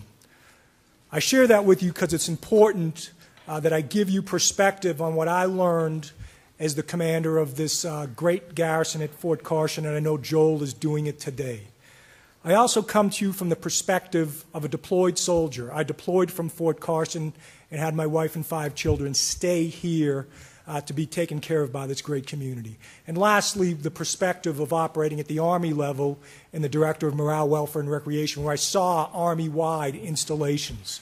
So although my comments are forged by those experiences, I'm going to talk to you about being a community member now. So I'm back in Colorado Springs trying to work with organizations to help veterans and their families, and I'm very proud of that. I'm very proud of the people standing behind me and sitting in the chairs that support Fort Carson. So my 3 major points are in dealing with training and Pinyon Canyon and the way we're postured here in Colorado Springs. First, there's nothing like it. There's nothing like the terrain that this state offers, from Pinyon Canyon to Colorado Springs and Fort Carson to the high-altitude training and the partnership that you heard earlier. The most important thing that we do here as a community and with Fort Carson is we pay close attention to the environment and historic preservation. This is a best practice for the Army. It's what I saw when I was here, and I know Joel is executing it right now. And then most importantly, everything that we do here, everything that I've experienced when I worked here as a commander and now that I'm here as a civilian retiree veteran, is about partnership. This community has one of the strongest partnerships with this installation that I've seen throughout the Army, in the continental United States and abroad. So the terrain is very important, the terrain that everybody knows about, the high-altitude training, the good environmental concerns at Pinyon Canyon. Looking to the future, how we can balance all that together is very important. I'm confident that I've been here for the last 6 months and seeing the community working together. It's been impressive to watch. From working with the National Guard and Reserve, to working with the community in the South, to working with the community here in Colorado Springs. So it's really all about balance. It's about balancing the resources of the community and watching how we work together. One of the things I'm most proud of is an institution that we stood up years ago and is still alive and strong, called the Southern Colorado Working Group. It's a group that was stood up to look at, across the state, how we would manage training at Pinyon Canyon, to make sure that there was balance, to make sure that those that were opposed to training were listened to make sure the environment was taken care of, to make sure the historic preservation was at the top of our minds. I report to you now, from what I see today, it is alive and strong, and the community backs the post, they back Fort Carson, and again, it's a best practice across the Army, dealing with stewardship of the land, training readiness, and community resources. So balancing is important. Fort Carson has been a leader across the country in looking at the balance of the environment. Fort Carson started years ago in looking at resources and setting goals with water, waste, energy, transportation, training lands, air quality, and hazardous material. Training lands in specific are very, very important. What I saw and what I still continue to see is a very strong partnership that wants to maintain training lands. You heard the mayor of Trinidad speak. He said that if you fly over Pinyon Canyon now, it's in better shape than ever. It's a commitment to make sure that there's sustainability in the lands and that our troops can be trained for a long time here in Colorado, both north and south. We've also been tagged as a net zero organization, Fort Carson and the community, setting an example for the Army with water, waste, and energy. It's another example of this community coming together and working in partnership to do the right thing, to balance training, to balance well-being, and to make sure the community is well taken care of. One of the other things that's important is working with the historic preservation. I'll tell you that this is tremendously important, to balance the training lands with those who are charged to be historically correct. We started a initiative with the SHPO, Mr. Ed Nichols, who couldn't be here today, who's balanced in trying to make sure that we're transparent, that we're talking, that the community is satisfied, that the military is doing right by the historic preservation. I'll tell you, in talking to him recently and reading some of his letters, I'm very proud as a community member how strong that partnership is. And again, it's a best practice across the Army that shows how strong this community is with Fort Carson. You heard about the nation-to-nation negotiations. I was part of it years ago. Joel and General Cameron are heading it up now. It is incredibly strong with the tribes that we have in and around Pinyon Canyon and how we work together to make sure that we pay proper tribute to those artifacts. These are all examples of solid partnerships that make sure that we're good together as a team, as the community, and as a organization that needs to train, fight, and win. There's been several innovations that help us across the board that work with Fort Carson. I just want to share with you briefly what I saw then and what I see now when it comes to partnerships, because I experienced this. Fort Carson stood up an organization called the Warrior Family Community Partnership that reached out to the community. I will tell you, it's as much of a give and take in the community to make sure our soldiers and their families are cared for. There's nothing like it. If you look around across the Army, this is an example-setting initiative that makes sure that the community resources are brought to bear to help soldiers and their families. You'll hear later about statewide initiatives. Colorado wants you, Colorado serves. As a veteran and someone that's trying to help vets right now, it is an incredible initiative in this state to help those in need as we downsize and transition troops out of the military. The Peak Military Care Network, which I'm a proud member of in this community, is incredible, bringing organizations together. My organization, the Mount Carmel Center of Excellence, is going to bring a brick-and-mortar facility outside the organization that's going to help veterans as they transition out of the military. Our relationships with the Guard and Reserve are incredibly strong in the community.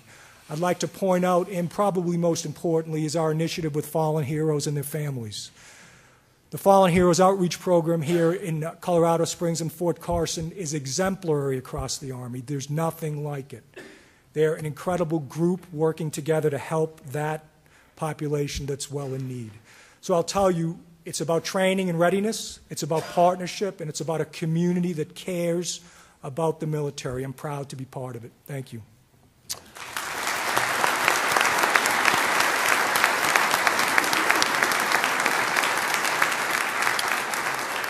Thank you very much, Bob. What we'd like to do now is move into some quality of life enhancements, and we're going to focus here initially on education. And Cheryl Serrano, who is the superintendent of Colorado Springs School District 8, thank you very much to you and your fellow superintendents who were here with you. We appreciate it. Thank you.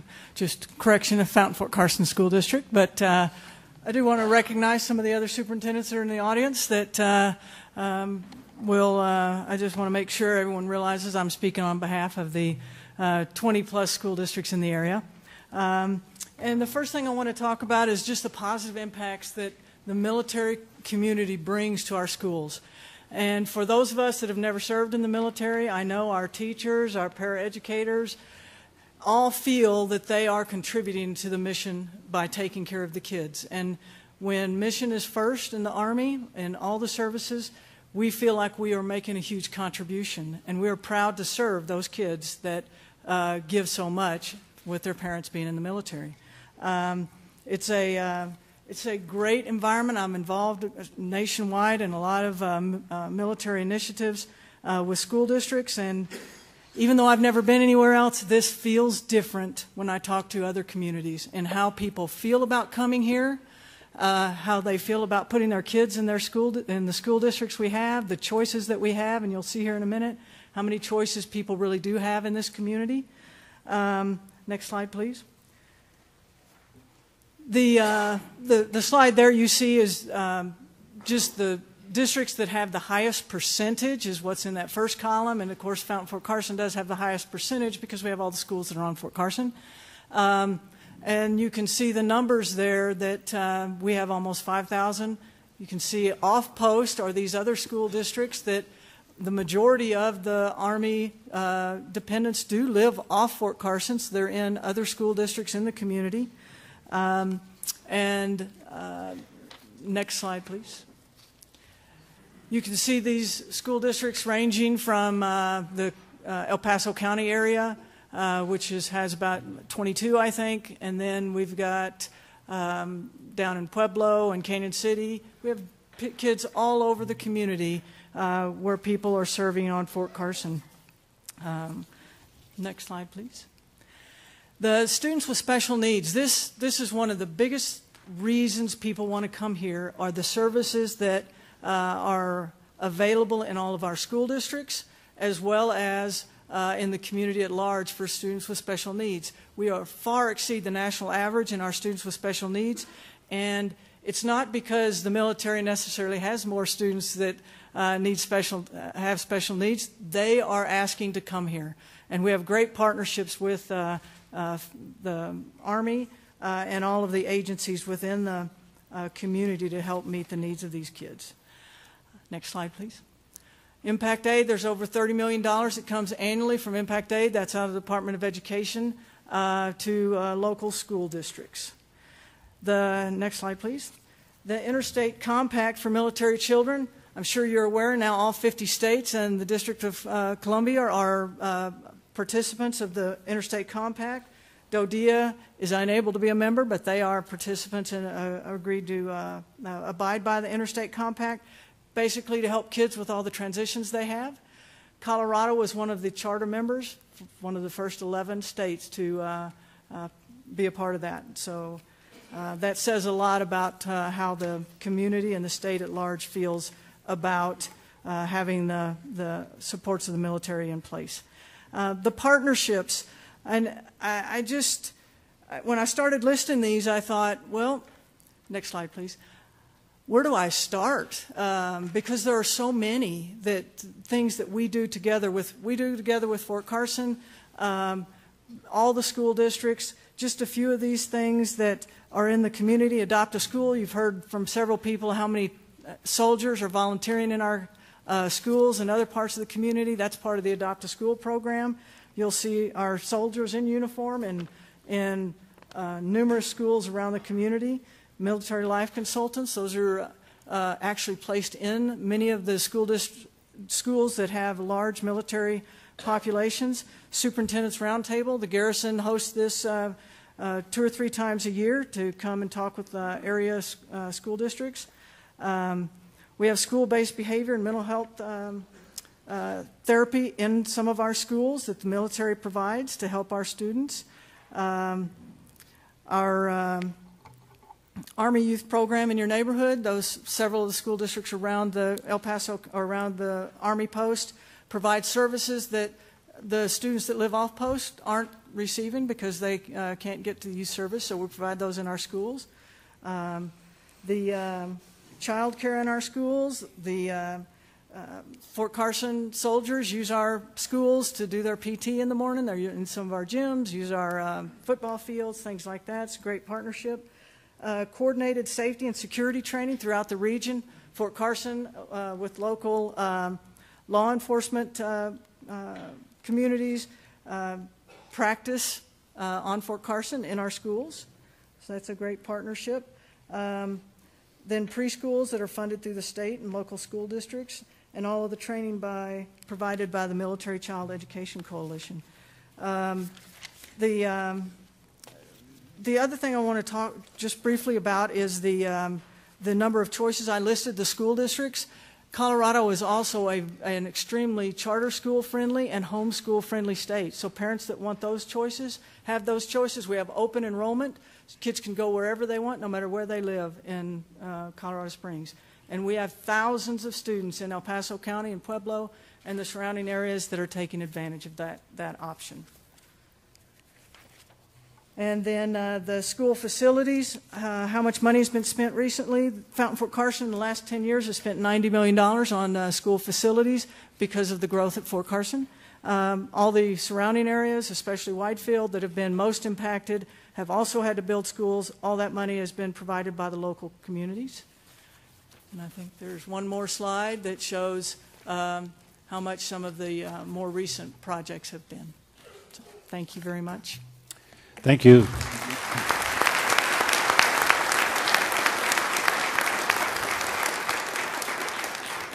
And now it is my pleasure to introduce Pam Shockley-Zalabek, who is the Chancellor of the University of Colorado, Colorado Springs. Thank you very much, Chancellor, for being here. Thank you. And thank you for the opportunity to speak with you this afternoon. Colorado Springs and our region, and most importantly, including Pueblo, has an educational infrastructure in post-secondary education dedicated to supporting Fort Carson soldiers and their families through providing quality education with ease of access and multiple options. I'm here tonight also representing my colleague, Dr. Lance Bolton, who's the president of Pikes Peak Community College, who could not join us due to a family medical issue. Dr. Bolton and I work together and separately in support of Fort Carson soldiers. At Pikes Peak Community College, for example, over $1 million annually in personnel are specifically in support of Fort Carson.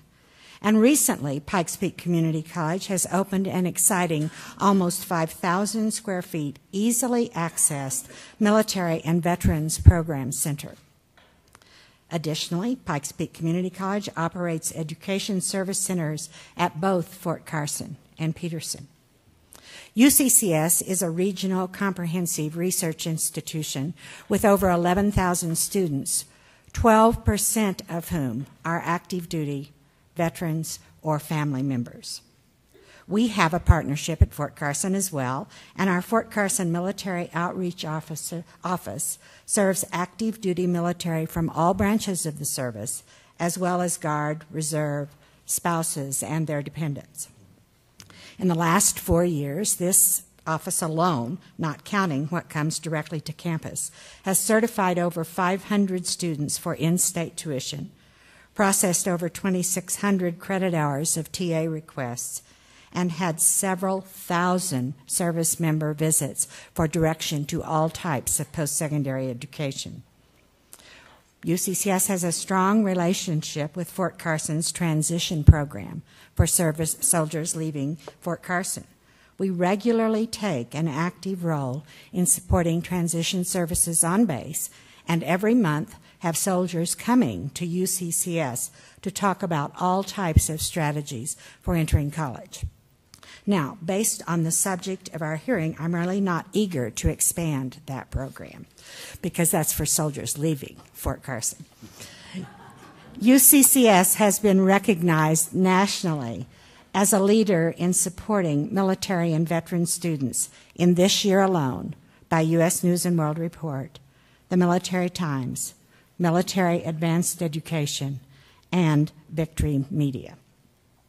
We provide special college orientations for military students, should they so desire. They may go, of course, to the general orientations. But we also provide workshops for faculty about issues of impact with multiple deployments and other critical issues. Those faculty workshops have been full every semester in the last 2 years that they have been offered. We have a Boots to Suits program for veterans, and we have mentors throughout this community who are assisting in those important times of change. We have extensive completion programs, online, weekend, and night programs tailored to active duty individuals. We have worked with numerous students on multiple deployments. 7 is our highest number for individual students, to advise them on continuous progress to degree, and have graduated active duty military in both Afghanistan and Iraq. We provide transfer advising when tours at Fort Carson are ending and students have not yet completed degrees, advising them based on where they will be stationed, what are the options they have in their areas. We have a current partnership called SupportNet between UCCS and Fort Carson, where we are dealing with issues of behavioral health. Currently, in conjunction with Pikes Peak Community College, we are the recipients of a major foundation grant to establish a national model for effective support of active duty military and veterans when they are pursuing educational degrees while working in a full-time capacity.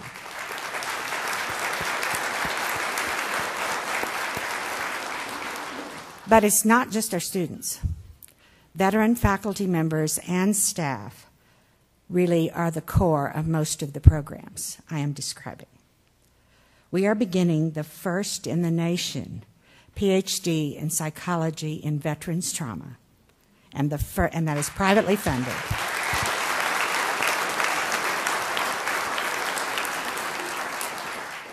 And that first permanent faculty will be a former military officer. We consider Fort Carson a critical infrastructure for the nation, and it is also, as you have been hearing, critical to our community. But it is our community's responsibility and our responsibility at UCCS and Pikes Peak Community College to contribute to the strength of that infrastructure. We consider it an honor to support Fort Carson, and we are believing that we are doing that with a commitment to educational excellence and a willingness to change as times change to meet the needs of the future. Thank you for being in Colorado Springs.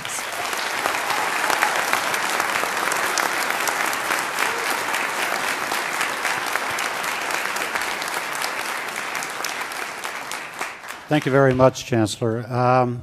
As you might imagine, there are many, many quality of life initiatives that we have instituted here in Colorado Springs, and just an amazing number of nonprofits that exist in this community, all focused on helping service members and veterans. And the spectrum runs from the likes of a local charity like the Homefront Cares, which amongst their many contributions has provided funds in order to bring distant families here to the community in support of their wounded or fallen comrades.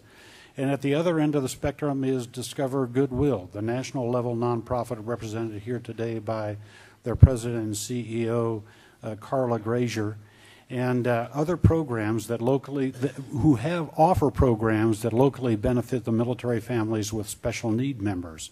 And in between and amongst these two great assets to our community lie the many, many more nonprofits and individual volunteers giving back to our men and women who have and continue to serve, and even those who may go astray have the opportunity for the likes for Veterans Trauma Court to provide assistance, one of the first of its kind in the nation, and now one of a half a dozen or so just in the state of Colorado alone. Okay, next I'd like to real quickly move to the current enhancement initiatives, and we're going to begin with a rather unique organization called Colorado Wants You. This is a statewide organization, and I'd like to invite Major General Andy Love and Joe Blake to please step forward if you would. When does the public get to speak? You'll get to speak at the end of the briefings, just like I said at the beginning of the event.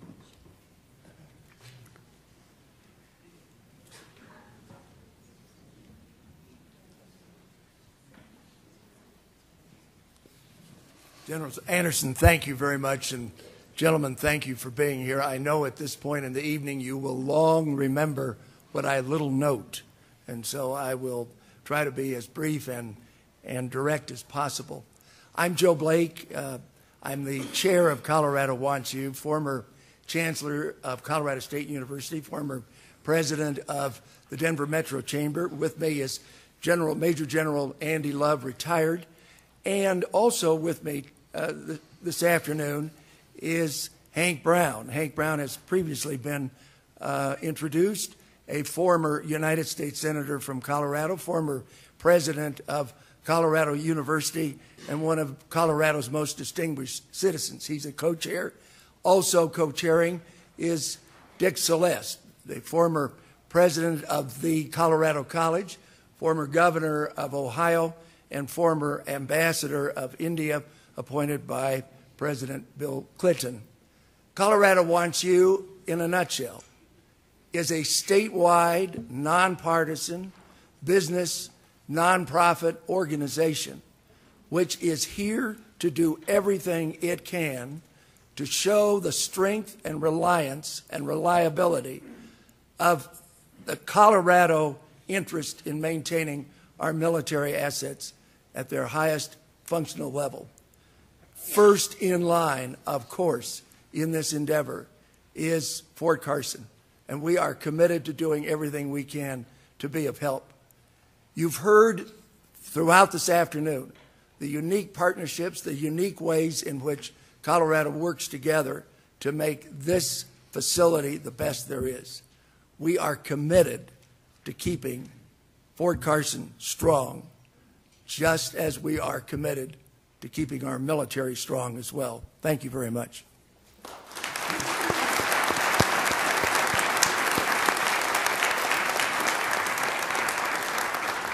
Thank you, Joe. Next, I'd like to introduce Senator Bill Cadman, who is the president of the Colorado Senate. Thank you very much, Senator, for coming. Thank you for having me. I got to apologize a little bit. I'm having a deja vu moment. About 30 years ago, I was in the Mart Building in St. Louis. I got into an elevator with 4 generals. My title then was specialist. What a difference 30 years makes. You look a lot younger to me than they did then. I want to thank Representative Carver for sharing Military Appreciation Day that we just had on Friday. 100 legislators across the state. We took time out of what is a fairly brief legislative schedule to spend the entire morning in 2 houses honoring our service members, their families, those who we lost, and those who are special to us. And it wasn't just members with multi-billion-dollar bases or assets in their backyards or in their districts. These were members from all across the state, Democrats and Republicans, some veterans, some not, but all showing their appreciation and how important the military is to not just the communities where those bases and those facilities are housed, but to the entire state of Colorado. I would suggest to you that it's not just our communities committed to Carson, it's Colorado committed to Carson and the entire military family. That's exactly what we consider them.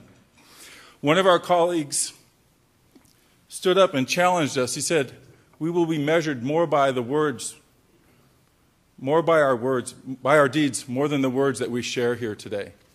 And he was right.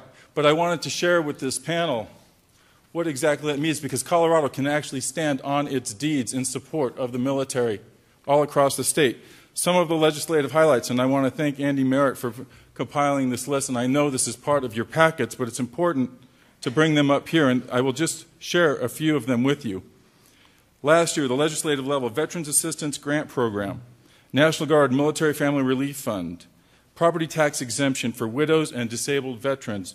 In 2013, in-state tuition extended to spouses of armed forces members, relief from state income received from the Colorado military, hiring preferences for spouses of disabled veterans, and the list goes on year after year after year. I think that proves my point. It's not just the communities where these entities are housed, it's the entire state. And I think what you hear resonating here is that the members of the military and the state are part of who we are. It's part of our collective soul. General Acamera, you mentioned soldiers fight to get here. I know what it's like to be at a geographically isolated unit or geographically separated unit. You couldn't wait to get out of there. I was in the 619th Ordnance Company in North Point. Anybody ever heard of that? Even if you've heard of it, you've never been there. And if you've been there, you don't want to go back. I have not been back for any of the reunions.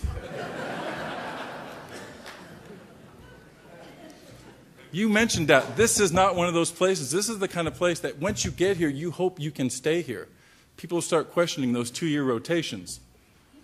And I can say that I was in Garmisch. That was pretty good.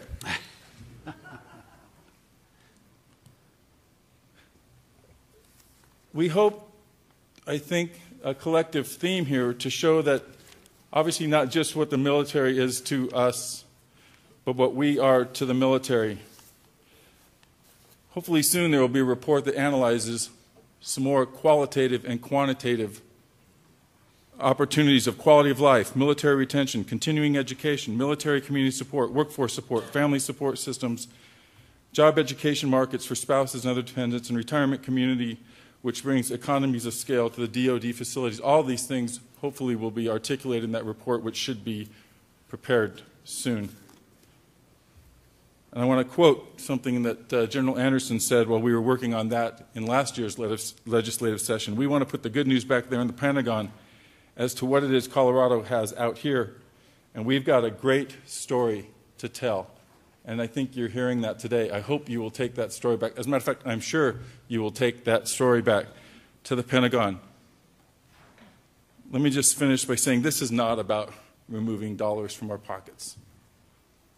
It's about removing members of our families. And keeping Fort Carson strong means keeping our entire community strong, frankly, keeping Colorado strong. And we are committed to that. Colorado is committed to Carson. Hua.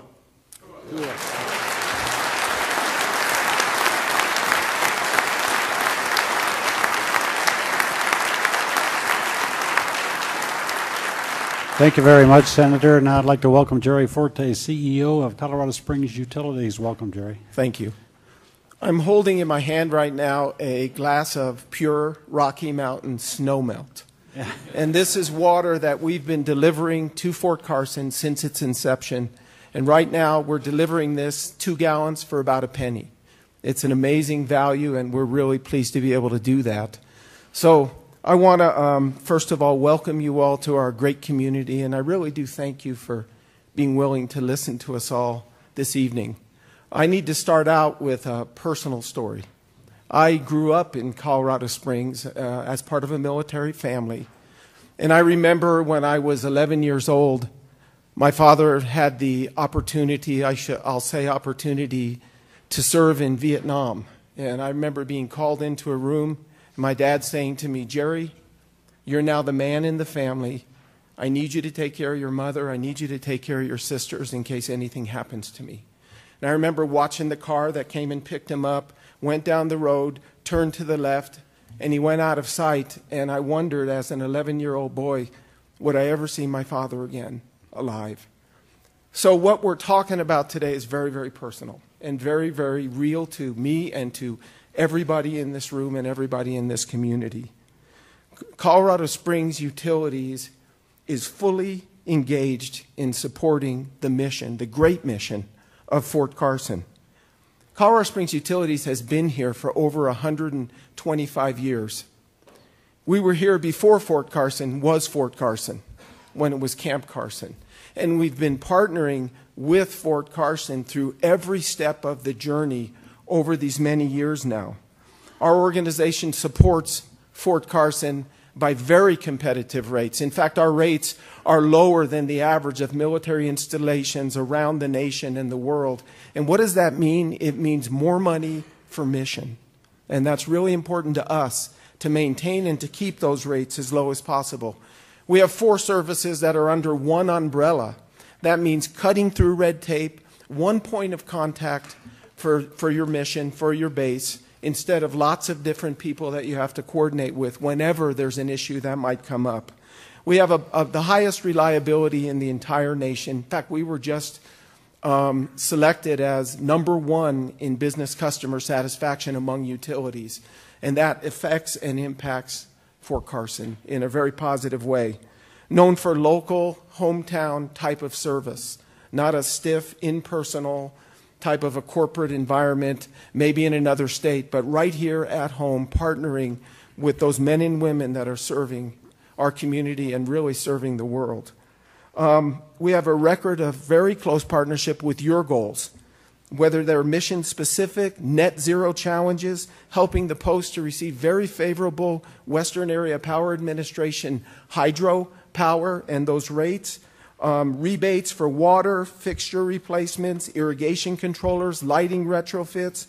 We're proud that Fort Carson won the 2014 Secretary of the Army Energy and Water Management Award. We've also partnered with Fort Carson on solar projects, a woody biomass pilot program, renewable energy certificate purchases, which means solar panels at Fort Carson that Colorado Springs Utilities is able to partner on and be a part of, helping you achieve your goals of net zero. Long-term water availability and supply is critical to the mission of Fort Carson, and it's really critical to our entire region.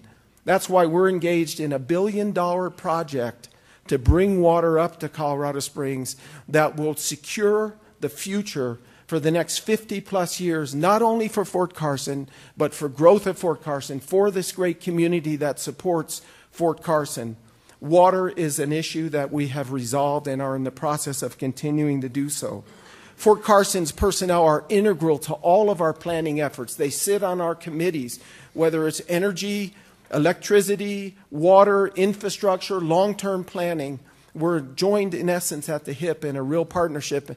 And that's a word that you've heard a lot this afternoon and evening, the word partnership. It's really more than a relationship. It's more than a business agreement. It's partnering.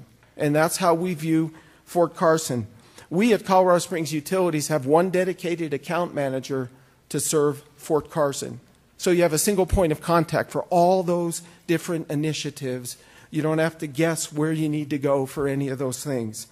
But for me and really for our organization, it's much, much, much more personal than all of that.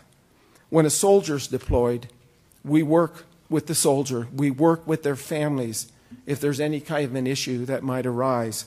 We send our employees into the schools, your children's schools, to partner for water education, for safety education, and other programs. We collaborate with the USO of the Rockies to provide winter coats and socks for wounded warriors. Our employee volunteers dedicated over 700 hours of their own time to build 2 pavilions in the Turkey Creek recreational area for the use of Fort Carson families. We've been recognized as a 2015 military-friendly employer, but really, for me at least, the most important recognition that we've recently received has been winning the Secretary of Defense Freedom Award, which is the nation's highest award in honor in recognition of employers that support the National Guard and support the Reserve. There was only 5 large... Yeah. Thanks. There are only 5 large businesses in the nation that received this award, and we were very honored and privileged to be one of them. But what it speaks of is all the veterans, all the Guard, all those that are our own employees, we take care of them. We take care of them when they're deployed. We take care of their families when they're gone, because I personally know what that's like. And we support your mission, and we support the men and women that support that mission as well. So Fort Carson is much more to us than just a large employer in this region. It's personal. It's personal with me. It's personal with us.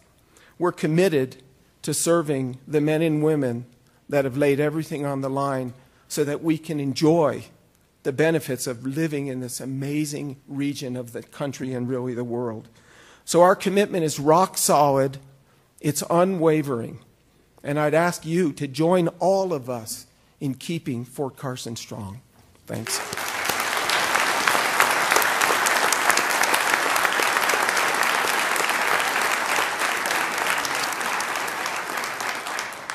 Thanks very much, Jerry. Next, I'd like to introduce Kate Hatton, who will talk to us about the Peak Military Care Network. It's a unique program that's doing a great service for this community. So, Kate, please. But first, I just wanted to assure that Jerry's father did come home from Vietnam. So, and you've heard today, thank you for the opportunity, thank you for the time to be here and really talking about the Peak Military Care Network, which sort of ties together a bow all of the partnerships that you've heard about today. Our mission is really connecting need to resource, and it's really kind of a total systems approach. Next slide. I can make this quick. Oh, do you want me to do it? Okay. Where do I? The right button. Too far. Okay. Really, when I talk about total solutions, I'm talking about from leadership to boots on the ground and across systems. I'm going to really talk a little bit about kind of the across systems and the issue areas, from advocacy, which might be financial assistance, to connecting folks to the resource exchange. As Cheryl Serrano talked about children with special needs, the community resources that support children with special needs and how they work and how they connect to the Exceptional Family Member Program. Early care and education through CPCD, which is our Head Start program that has a Head Start facility on Fort Carson. It may be the only one in the nation or one of the only that provides, again, resources to soldiers and their families on the installation and in the community. They're served throughout the community. Across the board, Pikes Peak Community College and UCCS are partner agencies. The Workforce Center and the work that's done around spouse employment and how we can connect folks and make sure that the community, through the Regional Business Alliance and others, understand what a military spouse or what a veteran provides to the businesses in this community. Medical health, behavior health, social services, and again, all of those family supports, transition and reintegration programs that Colonel McLaughlin talked about, Project Sanctuary that provides retreats for families returning from deployment. And again, just really across the board, all those things are interconnected. And that interconnected piece is how we really work together and that collaboration we've built. Again, there are many, many, many support programs in this community. We have formal partnerships with 25 of those very large organizations that were, some of them, many of whom are here today. Again, UCCS, Pikes Peak Community College, Pikes Peak Workforce Center, El Paso County Department of Human Services, Pikes Peak United Way, and the list goes on. Really working together, and they're focused on collaboration and understanding military and veteran culture. Working with Army 101, the program that Fort Carson brought to the community to make sure that people understand what's going on with Fort Carson families, whether that's deployments, whether that is just what it's like to be a military family that's moved to a community without family supports, and how can this community provide some family supports, and how somebody who might be going back to college or is a child of a deployed service member, what that means and how that family needs the support and how that community does that. But really, again, very much in partnership with Fort Carson and through the trainings and the different things that we do. And again, the leadership, and this is really important because we want to make sure that we engage Fort Carson leadership, the other military installations, and how they all work together. Business and community leaders at the state level as well, too. It's not just about the Pikes Peak region, but really how do we connect at the state level through Colorado Serves, which was mentioned, Colorado Wants You, and the different programs that are provided throughout the state, and that we're linking those. We're really that dot connector, or sometimes they call us cat herders, a little of all of the above. Service providers, those ones who really need to know and understand what family members go through, what service members go through, so that we can do a better job of serving them. And really so that the community is aligned. What can the military installations, what can Fort Carson do and not do, and how does the community need to be better positioned to provide those resources that can't be provided by the military installations, so this community is fully what we really call that sort of, that force multiplier for the military installations. And consumers are an important part, those family members and service members and military spouses. If all those services that we're trying to provide and the partnerships we're trying to put together, if they don't have input into whether that's helping or working for them, it won't work at all. So making sure that we're really doing that across the board, across this community, across services, and across the state. And how we do that kind of on the boots on the ground level is really information and assistance through a website that is accessible to anywhere, people who are deployed, people who are moving here from other communities, people who have resources here, so that we can connect them. Not only do we provide information about local resources, but people want to know what's available on Fort Carson, their resource guide. They can access it through our website, whatever works for them.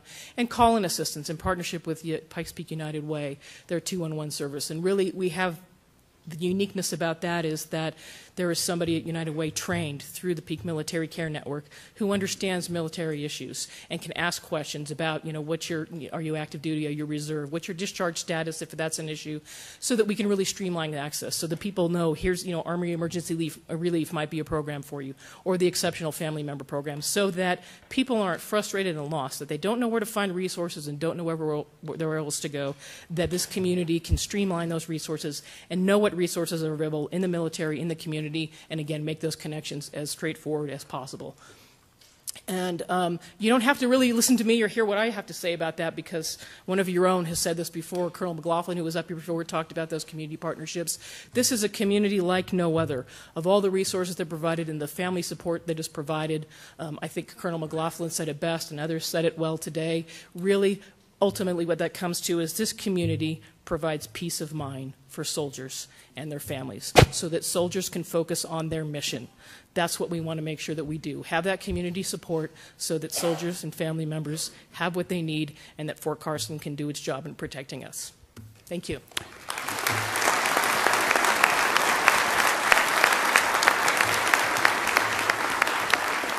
Okay, thank you very much, Kate. I'd like to invite Keith King, President of the Colorado Springs City Council, and those members of the council here who have a special presentation.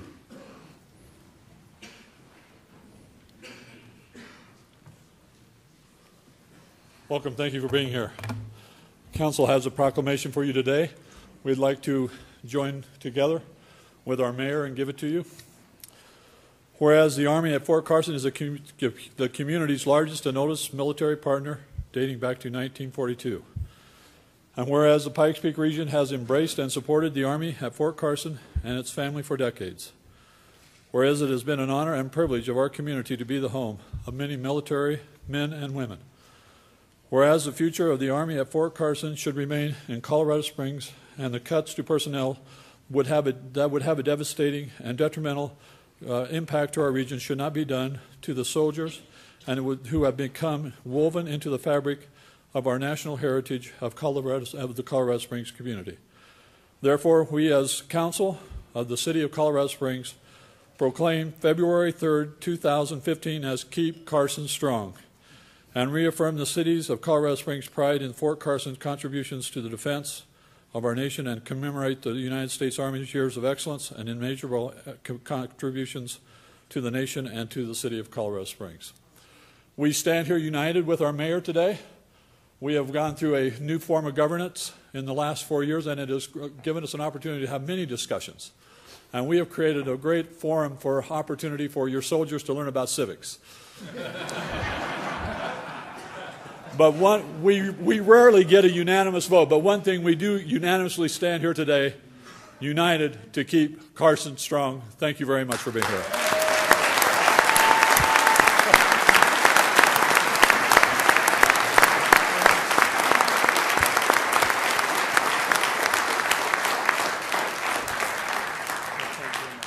Okay, thank you very much, President King and the other members of the City Council.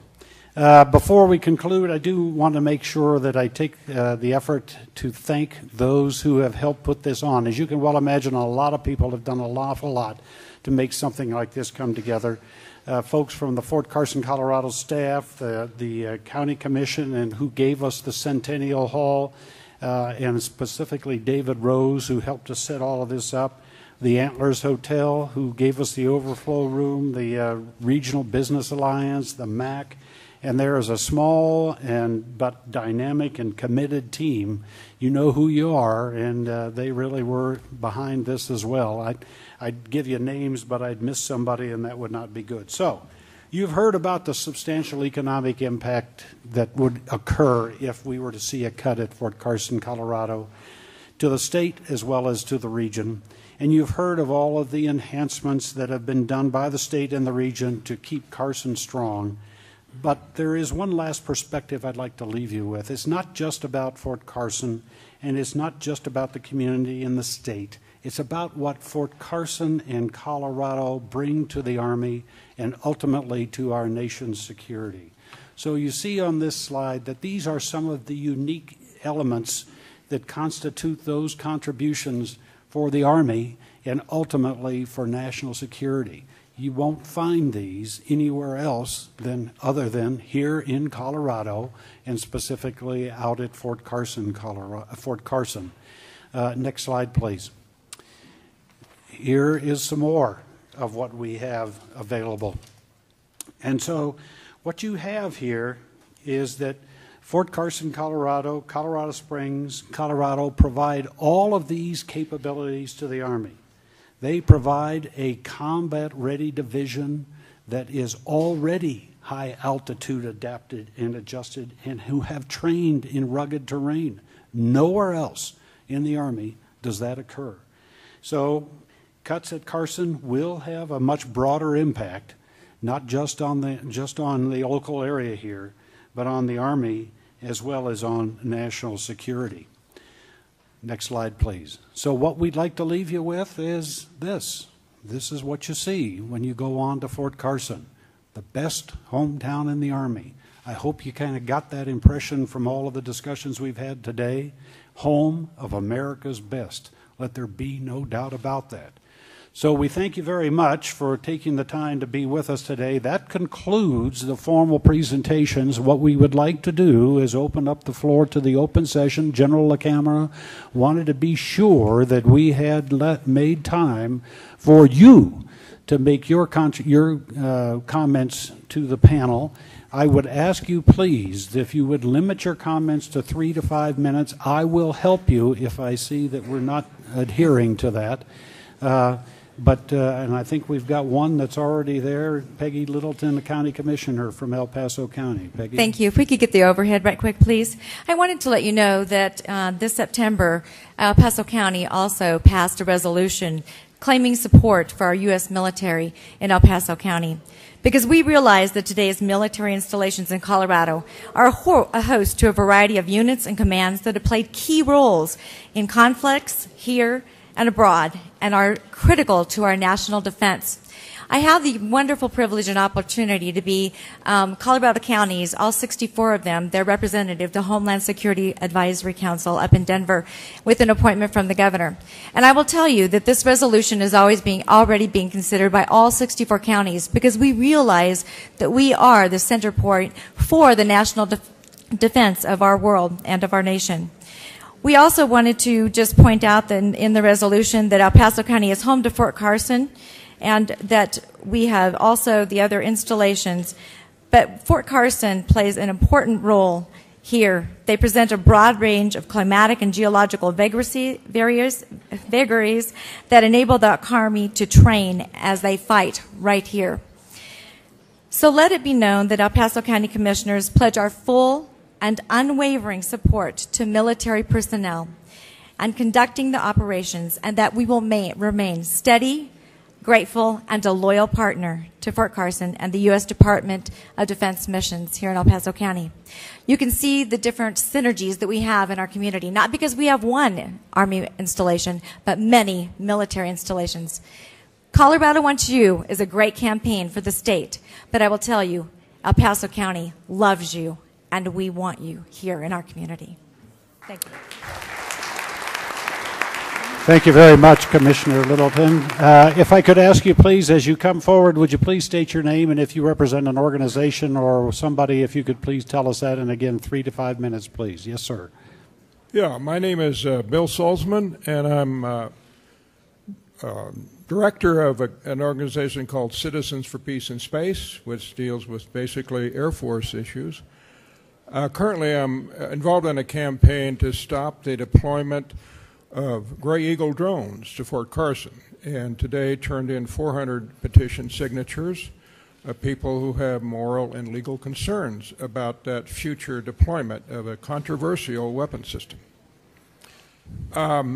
My broad comment here is that I can't imagine the Pentagon listeners having to sit through 30 of these, sort of one-note booster session, one after another. And in this case, we do have a unique one here. We are, according to a Washington Post study, the most militarily dependent city in the country. Most people would think that would be a problem, and it is.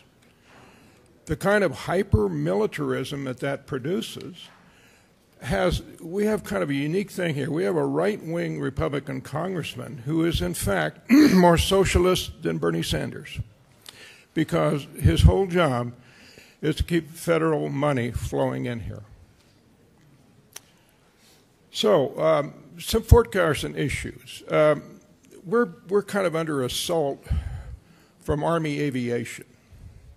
If you mention the term Combat Aviation Brigade to most people, they say, oh, that's the Air Force, isn't it? But there's a big push by the Army to stay relevant, and it gets into some kind of ridiculous territory. They're adding a brigade here, aviation brigade, including those Gray Eagles, while they're shutting down 3 others. And that comes to another point, that Fort Carson has some skeletons in its closet in terms of overdevelopment. A few years ago, they built a full brigade combat team complex for a brigade that had already been canceled. That problem has been magnified by the fact that since then, another full brigade has been shut down at the post. That's not necessarily just a local problem.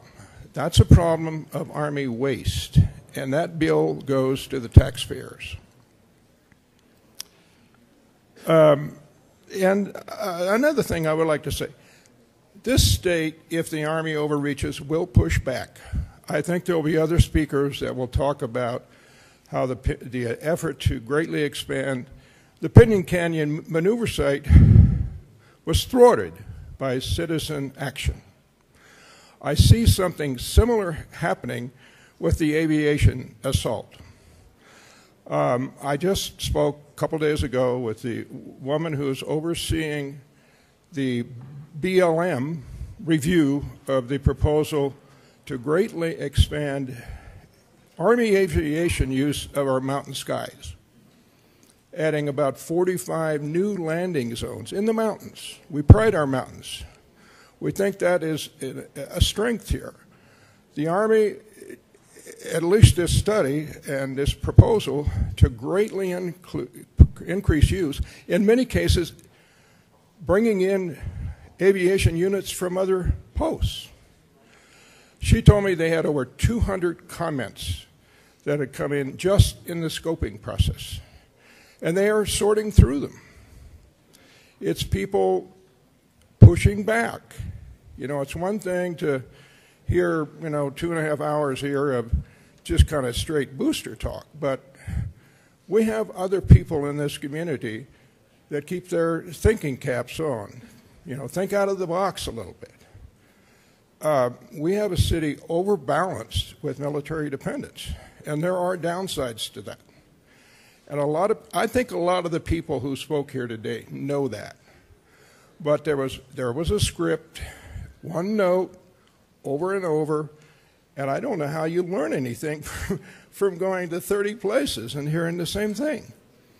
I suspect you do consult other things. So I hope you do that while you're here. Thank you. Thank you, sir. Yes, ma'am. And I'd ask the folks to kindly be a bit quiet. You can do it if you try. I know you can. And hello, my name is Rita Walpole Ague, and I have a dual citizenship, Irish and U.S., so I have a number of reasons for wearing the green today. And I would like to tell you, Roger Cloutier, that I was well educated by some folks from your region. A retired colonel, nurse practitioner, and her good brother, an attorney, who have gone in regarding Walter Reed and problems that are go on galore on trying to get our vets what they have been promised. Good health care, disability, when they are truly disabled, they cannot get onto the disability that they have every right, they've expected, and they cannot get it. And so I've been asked to come today by doctors, both with the VA, dental people and pharmacists, and private physicians also. There's a national organization I've been honored to ask to come on to, even though my background's in journalism and law. I am not a doctor by any means, but they've asked me to join in with them. It's called the PSA, Physicians for Social Responsibility. And also a former magistrate friend of mine has also asked for assistance for so many of our vets. And I will begin in 1 second, but I will tell you that this coming Saturday at noon, and the press might take a little notice of this one, there will be a press conference at approximately 11:15 to 11:30 in that area, that time zone. And the actual gathering will occur, as was reported in the Gazette, at 12 noon in front of City Hall. And it is a group, a national group called End All Poverty. And a woman from Maine who recently moved here was shocked beyond belief when she realized and got educated on how very, very poorly we help the poor here in Colorado Springs. And 1 out of 3 people trying to exist, living on the streets, is, guess what, fellows? A vet. And we are extremely concerned, many of us are, about our claims for being such a phenomenal city. My father was born in Pueblo. I well know Colorado. And we have problems on top of problems. And so this national organization of End All Poverty is taking note of problems here precisely in Colorado Springs. Many of these problems involving our vets and their families. And so there are many, many good people getting involved, and we'll be there, and hopefully some good people will be speaking at the press conference this coming. And you'll get a press release, fellas, I promise you. But no, to start off with, the vets here are in so need of real McCoy health, especially those with mental health problems and post-traumatic stress disorders. A doc from the hospital at the VA called me a couple of years ago, and things have not improved since then. And I'll go to my grave remembering his comment. This isn't practicing medicine. I have heard that repeatedly from others in the medical field. And the physicians for social responsibility are also concerned with the fact that we do so much chemtrailing here in Colorado Springs and geoengineering. Evidently, we could be some type of a research spot. And many of the upping in all of our upper respiratory problems evidently are connected with geoengineering. Okay. Veterans Today, you might look up online, has an article, The Sky Does Not Lie. And there's also a website called Geoengineering Watch. And the doctors, physicians across the country are beginning to open up more and more, even though many of us have been threatened because this is classified information. Talk about transparency. But we certainly don't want the vets to be here and be injured by chemicals, including coal. Our Drake Power Plant is a bit notorious for all of the coal that just blows into the atmosphere here. So I guess I just will close with saying that we need a lot of help here in Colorado Springs, and many of us, including myself, have been asked repeatedly to raise Irish hell for those that cannot raise it for themselves well, and that's exactly what I'm doing right now. If it means cutting back on size of Fort Carson so that more funds can go into what is needed, and a finishing point, my magistrate friend has bopped in and out of court repeatedly for the vets whose money they have been deemed to be disabled, and their money is being held in a conservatorship by a number of banks, one included in Denver, and he has to go into court repeatedly to get the vets their own money. Thank you, ma'am. Mother McCree. Appreciate that. Thank you. This is my home. I'm going to help out because we don't have a clock or a timer down here. So I'm going to go ahead and just set a 3-minute timer right up here so that our audience can see it as they come down. Okay, yes, sir, please. My name is Thomas Michael Noonan, and I served in the U.S. Coast Guard as a boarding officer in the war on drugs. My father was a highly decorated Vietnam veteran. My uncle, who I'm named after, died in a Marine Corps uniform in a plane accident. And I'm a little disappointed here that, you know, we the people, as the Constitution says, have a right to freedom of speech, but we the citizens have 3 minutes to say what we would like to say after wading through all these presentations. Colorado Springs is a beautiful place. After I got out of the military myself, I came back here. My father retired here. And despite all these programs, and they are good programs that have been mentioned, Colorado Springs, or excuse me, El Paso County leads the state in suicide. And part of that is veterans. And the ability to get appointments at the VA and the ability to get transportation there. We have 1 hour bus service. Buses run once an hour to get to the VA is a bit appalling to me as a veteran. The other thing is, as has been stated previously, the money going to defense or the military, as whatever you want to call it. Somebody talked about Eisenhower, and Eisenhower on his grave, despite all the things he said during his lifetime, has a quote about the military-industrial complex stealing from the poor. And I believe that is the case here in Colorado Springs and elsewhere. I have a daughter who went to 3 schools here in Colorado Springs that closed due to lack of funds. If a democracy is to survive, we have to have an educated population. And so I really appreciate that the woman from UCCS said they're going to have a PhD program in trauma. What I would appreciate even more is that our troops don't have to do multiple tours and we can prevent the trauma from occurring in the first place. Thank you for your time. And sir, I would advise you, you do have an option and an opportunity for additional comments. There are written sheets up there. If you'd like to submit them, you can use the websites and so on and so forth. So please take advantage of that if you feel comfortable. Yes, sir. My name's Doug Holdreed. I live in the region of influence of Pinon Canyon in Trinidad. And in spite of Mayor Riorda's proclamation that he is the mayor of Los Animas County, I'm sure that you suspect that there is more diversity of opinion around Pinon Canyon than perhaps his position might reflect.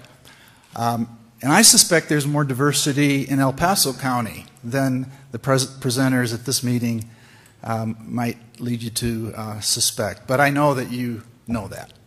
And I thank you for your patience in sitting through all of this. I'm actually a Coast Guard veteran also. I'm not sure what that means, but I think it's good that you're here. I think it's important that you hear people's stories and see people's faces, and that decisions aren't just made on the basis of numbers on spreadsheets. So thank you for that.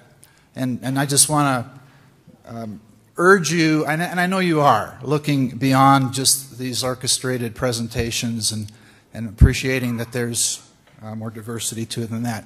My own story began when I came to to southeastern Colorado as a young man, just out of the Coast Guard as a volunteer with the Mennonite Voluntary Service. That was back in 1971. I've been in that part of the country. I taught for 30 years at Trinidad State Junior College as an art professor. And after I got here, one of the things that I discovered were the canyons, and so I took long solitary walks through the canyons, and I discovered all of the prehistoric and historic stuff there. I discovered the graves of people like Kit Carson, who Fort Carson's named after, and all of this rich heritage that's in southeastern Colorado. And I fell in love with the place, and it kind of became the subject matter for my artwork. And then in the early 80s, the Army came along and asked us in Los Animas County to make a big sacrifice.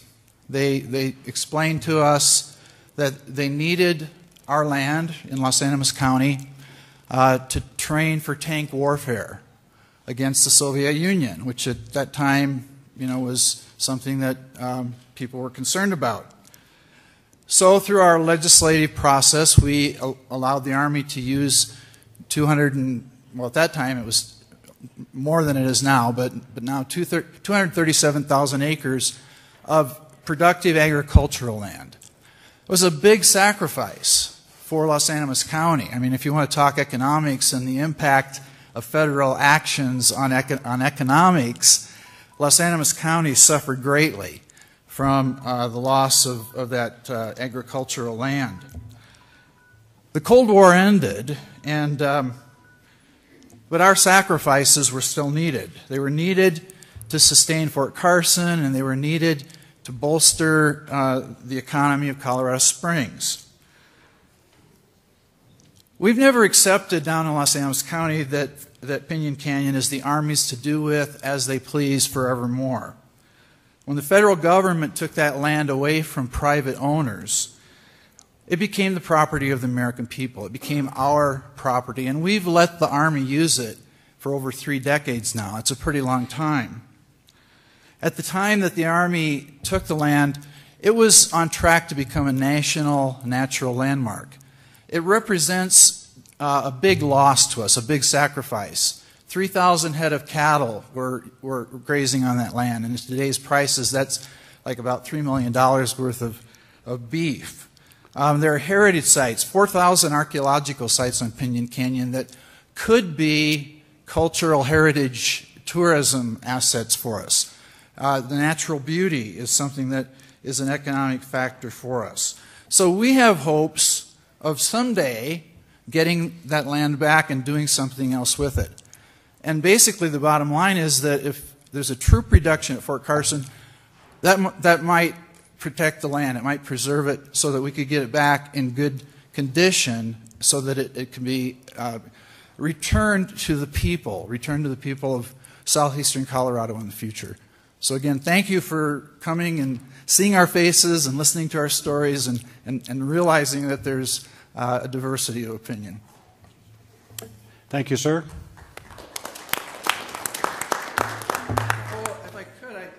I did a political cartoon, and I'd like to submit it to you. It's on the last page here. I wrote a letter that's a little longer than remarks. I even reversed it. I thought I could do it in 3 minutes. But thank you. Yes, sir. Hello, gentlemen. Thank you for your time and for allowing me to speak before you. My name is Scott Olson. I'm the Executive Director of Pikes Peak Justice and Peace Commission. That's a nonprofit that's been in Colorado Springs for 30 years. We were started by the Catholic Archdiocese up in Denver to promote peace and justice. Justice meaning helping those less fortunate. We do a tour called Urban Experience here in Colorado Springs where we take citizens from the community around to walk the path of the homeless and find out the services that they are available for them, encourage them to get more involved. Many members from our community work with the homeless. They also work with the military. We have many members that served in the military. So we're really about peace and justice. Some people think, oh, if we're about peace and justice, we're against the military. No, we support the military. We believe that we know human nature does have an aggressive nature, but we also have an altruistic nature. It's perfectly fine to be able to defend yourself. We have Peace Camp in the summer where we teach young children, grades 1st through 8th, nonviolent resolution skills to be able to resolve a conflict or an aggressive act by another child in a positive way.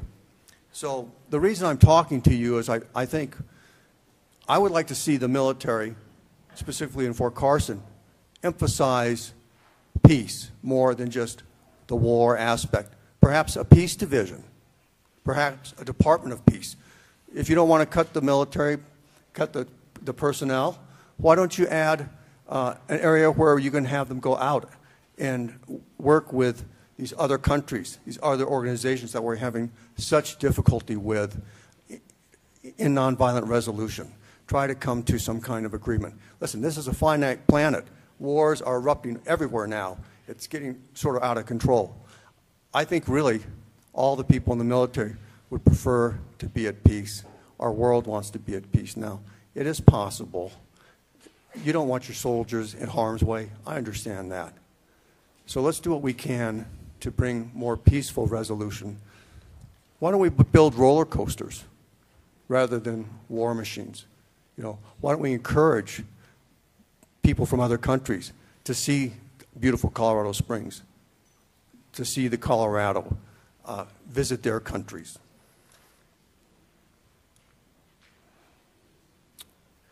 I'll say last year we gave a peace scholarship to a young woman whose family was in the military. She attended Fort Carson. So we are certainly in favor of peace.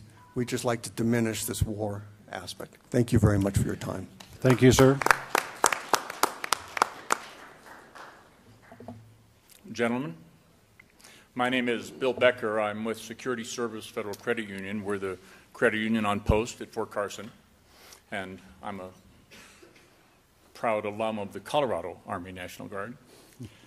I wanted to take this moment in this unusual sequence of speakers to communicate something of our employees' sense of appreciation for the work that we're able to do on post with the men and women that are stationed there in particular.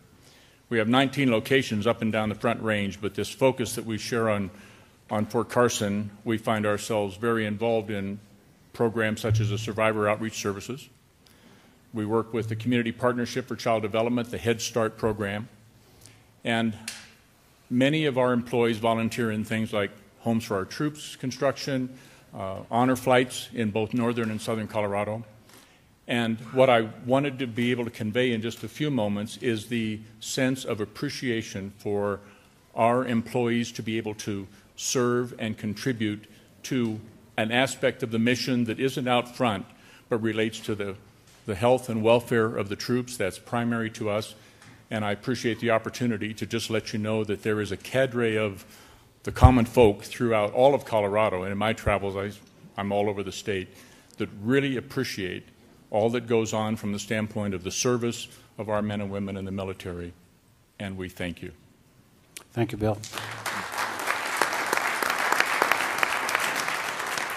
Just a reminder for those that want longer than 3 minutes, as was stated earlier, you're welcome to go get back in line and come down again. This is just so that everybody's voice can be heard at least once. Hello. Thank you guys for being here. My name's Stanley White.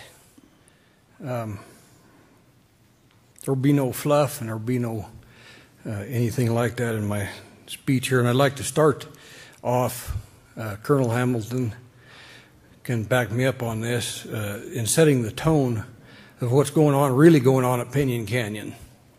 The last meeting I was to in Pinyon Canyon, there were 2 armed guards, civilian guards there, and there was some discussion amongst the crowd as to who they were there to protect. And we came to the deduction that they were not there to protect us.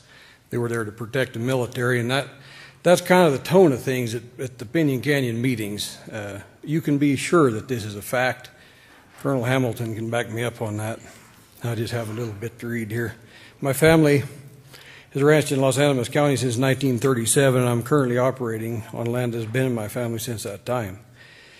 Major General Wes Clark, I was on the screen here earlier, was quoted recently in an article pertaining to this meeting, and this is part of his quote. There are a lot of people in that area who don't want the military presence. I think we all need to share a little bit in this thing we call national defense and understand they have just as much at stake in this as the military does. The first part of this statement is true. I'd like to list a few of the reasons for this. First, PCMS was created mostly through the largest act of condemnation in American history. Number 2, during this process we were repeatedly lied to, and that continues today. There are hundreds of examples of this. There's no question expansion plans for PCMS are alive and well. To speak to that, I'd like to say an analysis of alternative study dated in May 6th of 2004 by the Army concluded that PCMS had a maneuver area shortfall and recommend the acquisition of additional training land adjacent to the PCMS. If you're not familiar with that, you will be soon, I'm sure. Since that time that I just described, there's been a great deal of increase in the activity at the PCMS. We believe and know that this is an overload to require expansion of the boundaries of PCMS. There was many years there we've had a funding ban on that within or without. Now that's been taken away from us by a politician, and so they're expanding within without question, and we know the outcome of that. Anybody here doesn't understand that, just give it a little time. It'll come to you. In an Army PowerPoint presentation, the Army concluded that to achieve full sustainability at PCMS allows 4.4 months of maneuvering per year at the PCMS. We're describing a whole lot more of that now. It's the facts are skewed to fit whatever needs to be done. I will end very quickly. Oh, back to the Major General stuff. Our share that he was talking about in this deal, we need to share in this thing. Our share is giving up everything we've worked our entire lives for as the expansion marches on. And our stake is whether or not a federal marshal will step up on our porch and give us 30 days notice. Thank you for your time. Thank you, sir. Al? Good evening, gentlemen. My name's Al Beatty. I'm a local businessman, but I'm not here to talk about that this evening. I serve on 3 local boards, 2 of which give back to the military community. We've heard earlier that this community in this area is home to hundreds of nonprofits that serve our active duty and also those that have prior service. I'd ask the audience here in the room, it's time for a stretch break. If you've served in the military or are now, please stand up.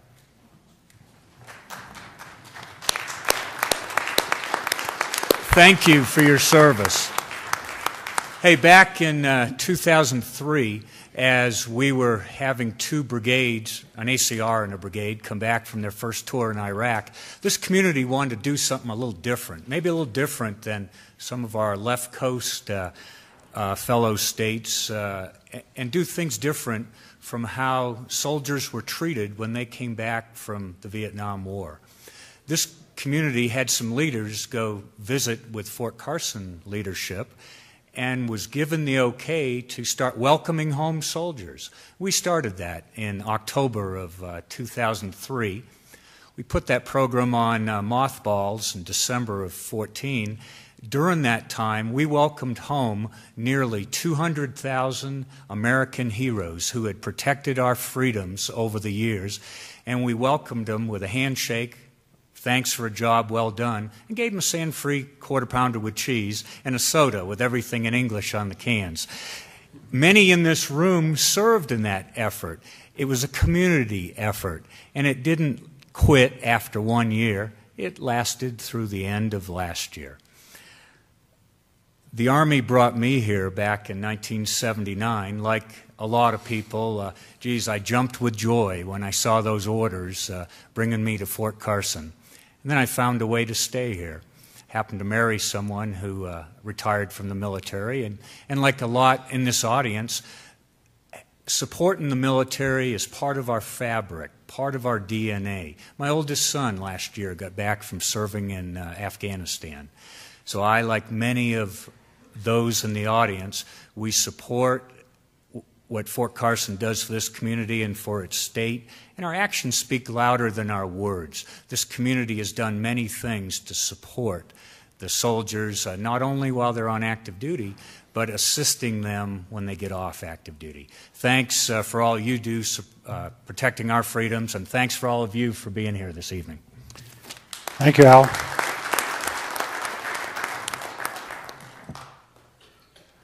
Yes, sir. Thank you. My name is Doug Nelson. I am a Navy veteran. My late wife was also a Navy veteran. We have a son who's in the Navy now. He's flying off a carrier somewhere off the East Coast. The thing is, I didn't come here with facts and figures or the ecology. I came here with some truths for you. If we have to go to war, you don't win a war until your combat infantry soldier walks into enemy headquarters with his rifle and tells them to line up and move out. You know this. That soldier may come from here. We here in this community cherish that soldier and the thousands of comrades that come with that soldier. We do not look upon Fort Carson as a neighbor, and we do not look upon Fort Carson as a cash cow. We look upon Fort Carson as a sentry. Right down the road is a Cheyenne Mountain Air Station. There is where the satellites and the best surveillance equipment in the world keep this country safe by keeping us alert. Fort Carson guards that station. And right up the road is the Air Force Academy, where some of our very best and brightest young people come here to learn how to fly, and if necessary, operate the equipment that will put the fear of God in any adversary. If we have a physical threat, units from Fort Carson can be there not in days or hours, but in a matter of minutes. You provide physical security. And right over there is Peterson Air Force Base. It's a major transportation hub for the Air Force. And right out there is a world-class command and control center. And just like the fire department, Fort Carson can be there in a matter of minutes. Please understand, it's not a question of economics or the ecology. We need you. I thank you for your time, and I hope you hear me. Thank you, sir.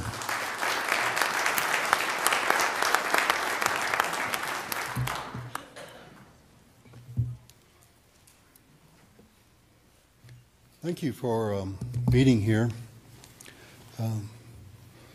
This last week, the Wall Street Journal reported that the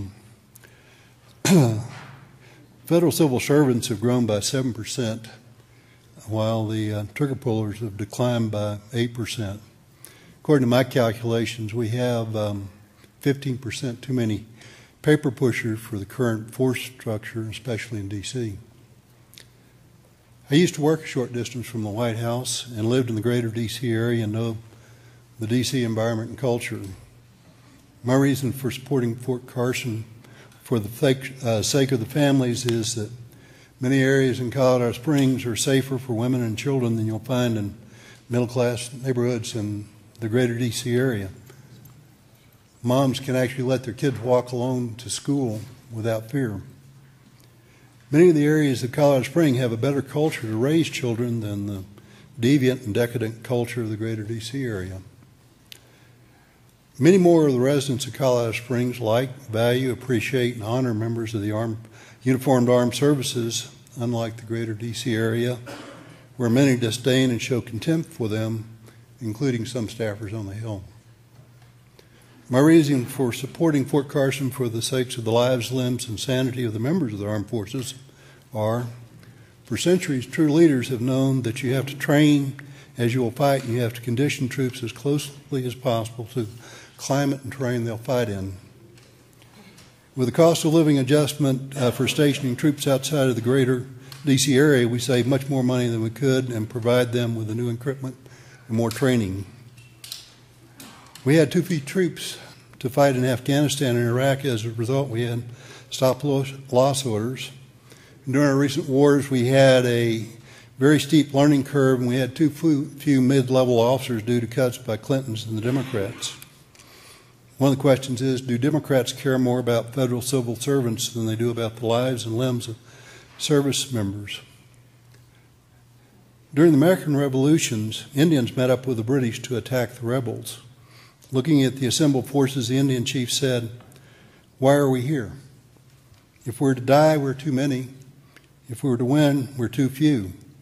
By my calculation, if we've reduced by 1/3 our brigade combat teams, we ought to reduce by 1/3 the federal civil servants, starting first in D.C., and replace those brigade combat teams that have been reduced. Thank you.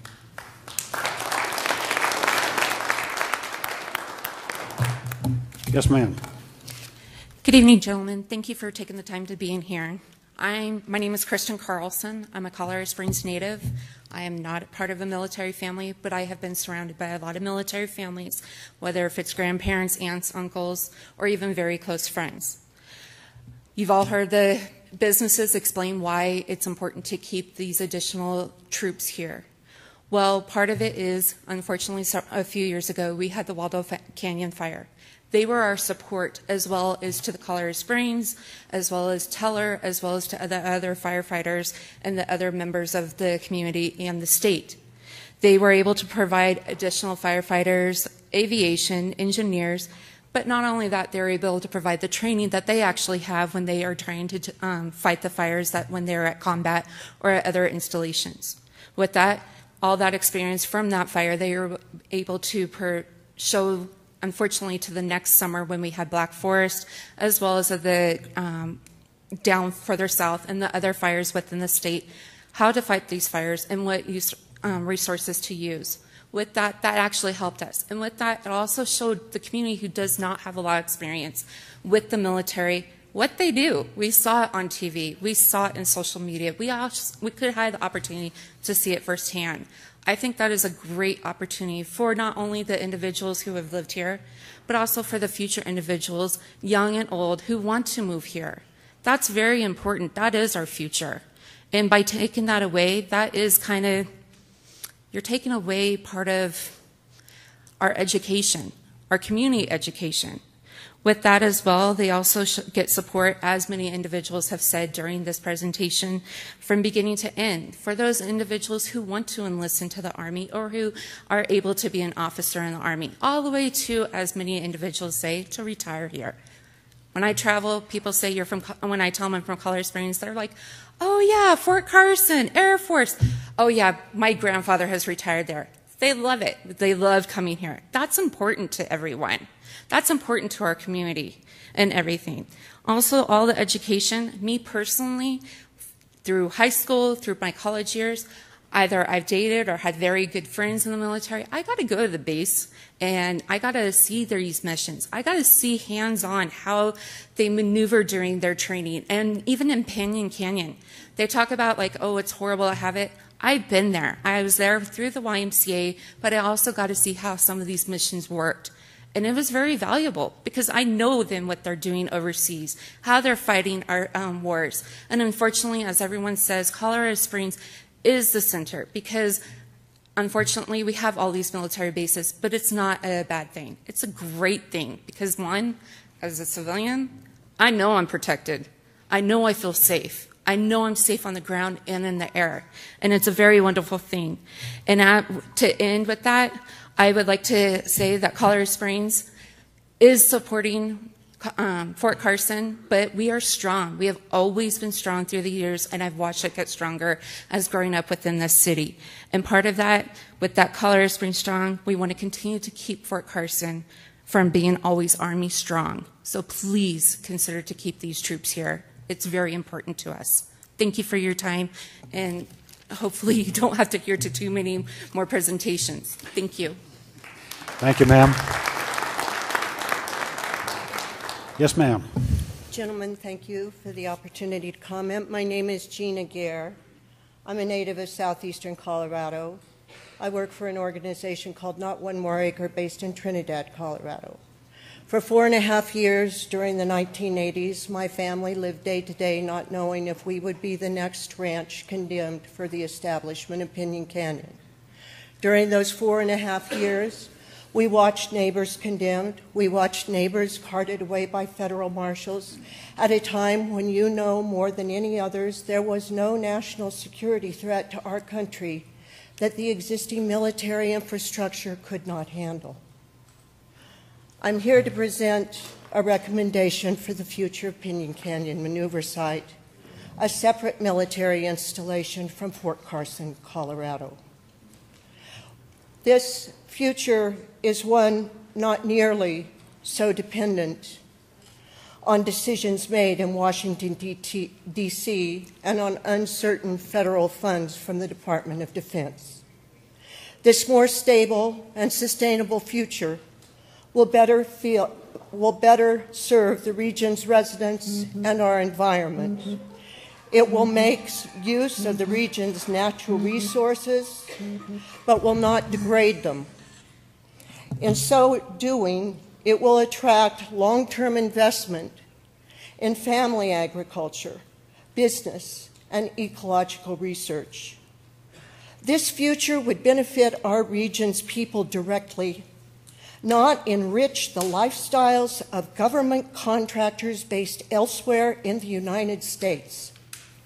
It would offer a sustainable future for families who would grow the economy without degrading the air, soil, and water, or damaging wildlife and natural areas.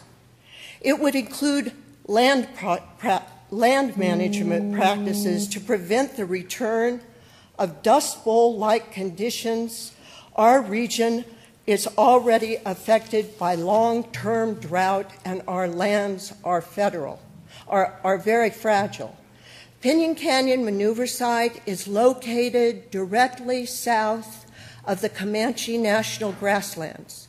National grasslands came into the system as recovery units from the Dust Bowl.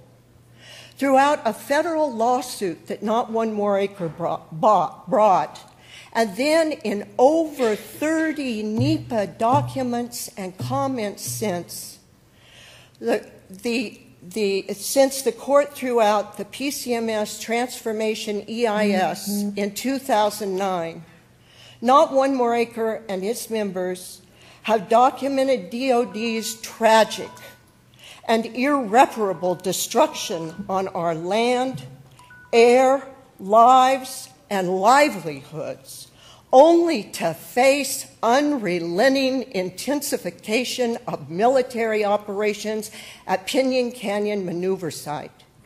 10 months after the federal court threw out the Transformation EIS at Pinyon Canyon Maneuver Site, then Garrison Commander Colonel McLaughlin let loose War Horse Rampage 1, a destructive, in unprecedented ways, destructive maneuver without a valid environmental impact statement, in violation of the National Environmental Policy Act and the environmental policy laws of our country, and citizen engagement in the federal judiciary of this country.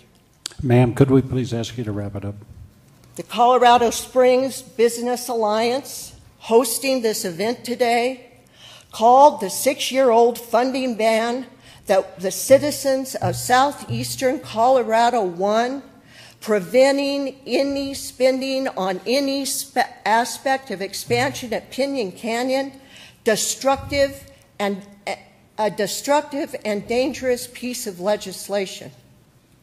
And then endorsed Congressman Cory Gardner for Senate for his role in killing that funding ban.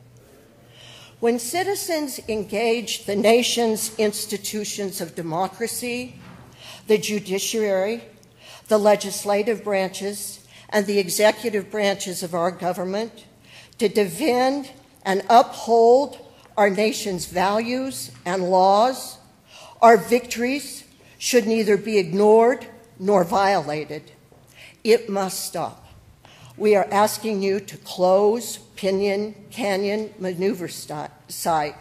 We need to restore stability and sustainability to our lives, and I will leave you with a question. Has our fight for a more stable and sustainable future in southeastern Colorado just begun? Thank you. Thank you. Yes, sir. Good evening, gentlemen. My name is Brian Strongreen, former military myself, in the Army. Just kind of make this up as I go along. I was moved to speak by some of the negativity here. Thought it was important to let you know that there are civilians who do support keeping Carson strong. It wasn't just a dog and pony show put on by the city itself. The reason I'm speaking to you is I've seen some of the impact that the force reduction can have. My last duty station was overseas at NATO Command Headquarters in Brunsum and working in the Shinnin Mine area, which Shinnin is one of the closures that is now occurring because of the reduction in size. Aside from the economic impact in that, one of the things that sticks to me is I speak to a lot of the Dutch friends and Dutch neighbors I made over there that I left in Holland, and what they said to me is, one of the things that stuck to me, my neighbor looks down the block where all the military families used to live with her in the local economy. She says it's sad because she feels like she's lost her family. We were very ingratiated with the Dutch community. And, you know, I feel like the same thing. Having lived there, I was so ingratiated with the community, it's like I lost family. It wasn't just that I was losing a duty station or losing friends. I've served at Fort Bragg, served Fort Sill, Fort Polk, Fayetteville, Lawton, all those areas. I never felt like part of the community. You never felt supported. Part of the reason I left the military was I was going to go back to Fort Bragg, and I wanted no part of being in Fayetteville. Reason I came to Colorado Springs is because of the community here, because of Fort Carson, because of the support structure for veterans, because of the respect for veterans and citizens. Firsthand, myself, I've experienced nothing but support as a veteran for my friends that are serving here as soldiers. The community backs it. The base provides so much support structure. Personally, when I was dealing with issues with the slumlord and I was facing eviction and homelessness, I found nothing but support in the community through veterans organizations, through resources that are provided by Fort Carson. I feel, again, even as a veteran, that I'm part of a family here in the Springs. Not that I'm just a citizen of Fayetteville, not that I'm a citizen of Los. I'm part of a family here. I'm not just a citizen. And I think a lot of our soldiers feel the same way. And just seeing the impact of losing a couple of 100 soldiers from the Shinnin base and what that did just for the morale and just for the sense of family that was built in that community, to multiply that number by, take that from 100 to 1,500, 3,000, 16,000, taking that out of the community is not just having the economic impact. It's a morale issue. You're taking away family from people. You're taking away from the soul of the community. So it's important you keep those soldiers here and you keep Carson strong. Thank you. Thank you, sir. Yes, sir. Good afternoon. Darrell Wass. I am the chairman-elect for the Pikes Peak Association of Realtors. We're an organization of just over 2,800 members, many of whom are retired military. Just wanted to say thank you for your service to our nation. Thank you for your supervision of our troops.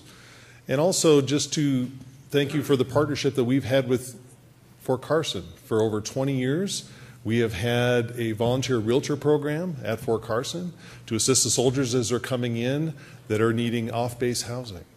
Whether they purchase a home, rent a home, that's been an integral part of our organization. I remember when I became a realtor 15 years ago, it took me a while to get on that list to be able to volunteer. So we really appreciate that relationship. Mr. Martin here has been taking care of that for a long time. Terry Storm, our CEO, is former military, and the number of people that we have in the military in our organization, former military, spouses of active duty military, is staggering. When the government shutdown happened several months ago, our town shut down. You saw the impact that was had in our economics. I hadn't seen that since 9/11. You guys are very integral to our economy, and happy wife, happy life. I have no better customer than a soldier that comes here that finally managed to get here. Soldier and their family, they're thrilled to be here. I'm pretty much guessing that a happy soldier equals an effective soldier. So we'd love to have you stay, and we'd also gladly welcome any others that you need to move here because of other bases that are shut down or are decreasing. So yeah. Thank you very much. Thank you. As a Coast Guard dependent for over 20 years, and with a father who retired from the Coast Guard and came to Colorado Springs, there are a significant number of Coast Guardsmen that support our military and came here because of the support of the military community. I'm Jim Martin. Thank you for the opportunity to speak to you for a couple of seconds this evening. I too am prior service Coast Guard, just like Terry, but I had hoped that there would be someone from ACS, Army Community Services at Fort Carson, to be here this evening to talk about maybe some of the services that they provide. And in conjunction with that is the Volunteer Realtor Program that I started, I believe it was in July 25th, 1994. So this coming July will be 21 years in effect. Only the second post in the United States to have a volunteer realtor program, as Darrell talked about, to help transition soldiers, their families, into our community. And once again, we're here to support you, and thank you very much. Thank you very much. Yes, sir. Hello, I know you've been here a long time. I'll be brief. I'm Mike Waters. I'm another one of those retired military that chose to come back here to Colorado Springs. And I want to just mention, along with UCCS and Pikes Peak Community College, I now work for Colorado Technical University, and we have a long list of military accolades. Nearly 1/3 of our student population is military affiliated. We have a long history of a relationship with Fort Carson. We want to continue to serve that. But one of the things that drew me to Colorado Technical University, and one of the things that I like to let people know about, is our Wounded Warrior Scholarship program. We offer 50 full ride scholarships every year. Now, it's a national program. We offer 25 to active duty, 25 to spouses, but it's a full ride scholarship.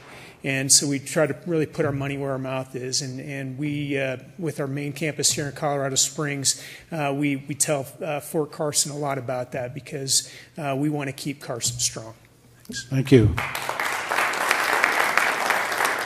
Yes, ma'am. Good evening, gentlemen. My name is Wanda Abramson, and I want to thank you for being here today, and also thank you for your service. Because of your service and the service of the young men and women at places like Fort Carson, we have the right and the freedom to stand up here and give our opinion no matter what it is, and we appreciate that so much. I would have never come to Colorado if it hadn't been for Fort Carson, because when I was 8 years old in 4th grade, my father was stationed here, and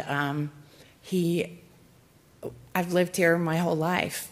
My father passed away years ago, but he served in Vietnam a couple of times. My brother, who went into the Marines, still proudly displays his flag and the medals that he received for his service. I have nephews who, have served in the military. Both of my daughters, I have 2 girls, and both of them fell in love with and have married Fort Carson soldiers. And one is now has discharged from the military and is attending school in the GI Bill at UCCS, but has given me a beautiful 18-month-old grandbaby, so I love him to death. And my other daughter is about to see what military life is really about, because her husband is about to be deployed, on the 18th of this month. So Fort Carson is so important. Fort Carson is important to our community as an employer and as a partner, but Fort Carson is family, and we love Fort Carson, and we just appreciate everything that they do for our community. And I hope and pray with all my heart that we can keep Fort Carson strong here in Colorado Springs. Thank you, ma'am.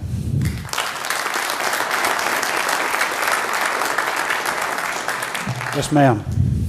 My name is Jacqueline Skinner. I'm a DOD civilian that works out of Fort Carson in behavior health. It's unfortunate that we have to meet like this to make decisions to cut. Our soldiers need us more than anything, especially in behavior health. We just opened up our 6th clinic of behavior health at Fort Carson. I'm military. I've been around the military my whole life. I've seen this happen before, where Congress gets together and says we need to cut. Fort Carson is not one of those bases that should be cut. We have a lot of work left to do with our soldiers and with our veterans that are also living here. It would be really unfortunate for them to lose Fort Carson, as well as myself being a DOD civilian. There's a lot of things at stake there when you start talking about cuts, and people's lives are at stake because of it. So please reconsider the cutting of Fort Carson. We need that. We need your support, as well as Congress and anybody else who cares to listen, that we need this and we need to keep it the way it is. Thanks. Thank you, ma'am. Tom? Gentlemen, thank you for your service and for those people under you. I'm from Manitou Springs, which provides some low-cost housing, as does Pueblo, for a lot of the enlisted soldiers that are stationed at Fort Carson. My father was World War II Navy. My father-in-law was a Navy pilot, Gold Star. And I got out of the Air Force 50 years ago, got back in the United States. I was so pleased to come back to this community And I've been very fortunate to have been involved both in Aurora, Denver, Colorado Springs, and Pueblo with veterans organizations. And I had the honor and privilege to work for a Medal of Honor recipient from Pueblo and a prisoner of war from Vietnam. But what we learned from my dealings with working with a lot of nonprofits to support the military was the character that your men and women brought to our school systems and to our community. And in my opinion, the way the country's headed, I think it's entirely in the wrong direction. I hope that these young men and women that come back from Afghanistan and Iraq will provide the leadership that we need in Congress that's been there, and they'll understand how important it is that your work continues. And given the current situation and the world situation, I think Fort Carson is very definitely needed to remain strong as a training base. Thank you. Thanks, Tom.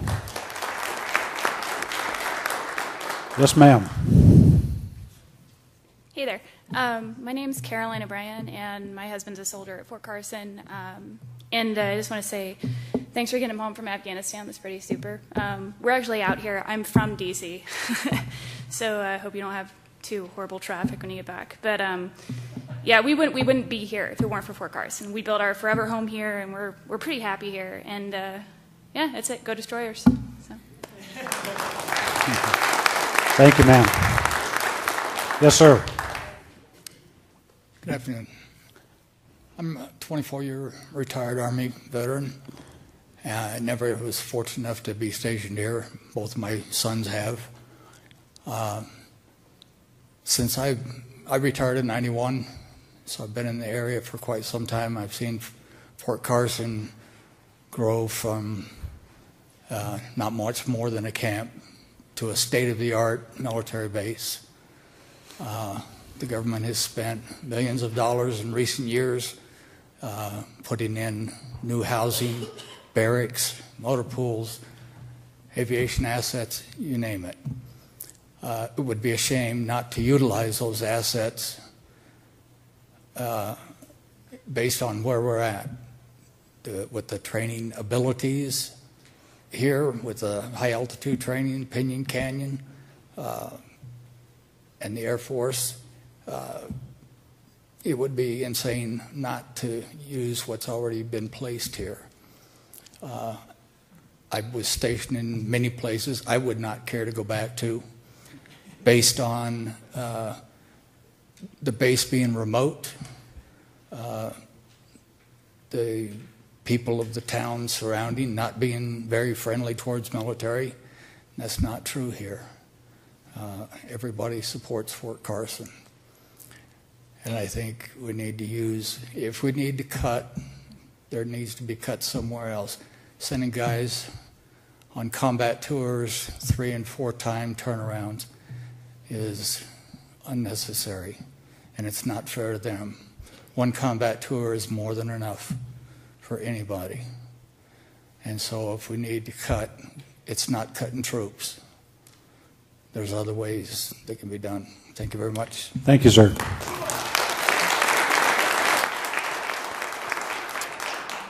Don? Gentlemen, my name's Don Knight. I'm with Colorado Springs City Council.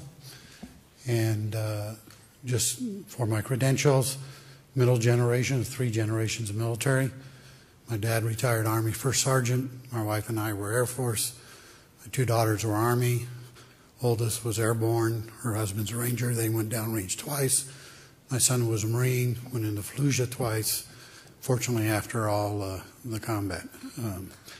I want to talk about a different area, a growing mission for the military, and also show how it's not only about what Colorado feels about Fort Carson, it's what Fort Carson brings to Colorado. And that growing mission is defense support to civilian authorities. I have not heard it touched on tonight. It was mentioned earlier about our Waldo Canyon fire. That happened in the summer of 2012. At that time, it ended up being the largest, most devastating fire in the history of the state of Colorado, destroying nearly 350 homes. That quickly turned into a Type 1 incident, and so got ran by the National Forest Service. And in all its bureaucracy, we as citizens here in town watched for 3 days as the smoke grew and the C-130s that are MAFs qualified for fighting forest fires sat on the ramp at Peterson until the Forest Service and their portion of resources finally activated them and brought them against the fire. Fast forward a year later, we had the Black Forest Fire. That fire remained a Type 2 and under the control of El Paso County. Because of a pre-arranged agreement between our Paso County commissioners, Dennis Heisey, Peggy Littleton are a couple of them, and Fort Carson, between the MOA we had Fort Carson helicopters with Bambi buckets attacking that fire within 24 hours. The respect that that got for the Army with inside the citizens of Colorado Springs is incalculable. And that's why we enjoy having them here in our backyard. Thank you. Thank you, Don. Yes, sir. Get the mic down to where a short guy can talk in it. Thank all of you for your service. And my father was in World War II, and when the Vietnam War came around, I tried joining and ended up being a 4F. So what you see in front of you is a flunk that was physical, but I still try to participate and help out the citizens of the area. So thank you for your service sincerely. I appreciate that. I come from, I guess back up just a minute here, is that obviously from all the conversation and comments made today, I think the conclusion is that we can come up is that Fort Carson is critical to El Paso County and the economy of the area and the protection of the United States across the world. And we're free because of our military, and I really appreciate that. Reality, I want to talk about where I come from, is the economy of Otero County, which is just north of Pinon Canyon Maneuver Site. Our economy is not military. Our economy is agriculture. And we have the second largest ag, or the second largest cattle sales barns in the country that's there. And as you heard earlier, the previous, from me, previous speakers, is that Pinon Canyon Maneuver Site took a lot of economy out of our area. Now, not in the volume of dollars that you see in metro area, because we're a small area. Otero County has 18,600 citizens total. So when you take and affect the economy down here, it doesn't take as much to have a dramatic impact on our economy. What's happening at this particular point is that we have ranchers that are raising cattle, and we have farmers in the area. And with our economy being totally on ag-based area, what I would like to see is better communications. In my opinion, Pinon Canyon is owned, or not owned, but controlled or whatever by the military, by the Army. I've had multiple times of being able to talk with Colonel Hamilton. Thank you for being here. And it's evident that the land is there. It's going to need to be used. There's several areas of concern that I have. Number one is we need to look at the fragileness of the land to see if what we're proposing actions is going to be able to be sustained by that use of the land. Second is that the impact of the military operations has a direct impact on our, I got it taken care of. It has a direct impact on our ability to raise our cattle operations. We've had several instances where low-flying aircraft comes across at certain times when the ranchers are working cattle. Cattle get scattered all over the country, all over the countryside, and they spend another day or two trying to collect the cattle. Branding operations. There's several key times in the area that impacts our ability to have our revenue stream kept intact by keeping our cattle and our ranching operations intact. And so what I would like to ask, the EIS to me down in that area feels like it's a one-way conversation. This is what I want to do. We make comments. It's put in the back of the book, and that's the end of it. What I would like to see happen is two-way communications where the military talks to the neighbors that's there and says, when is your branding operations take place? So we can schedule operations around that and we can coexist instead of scattering the cattle during certain times of the year.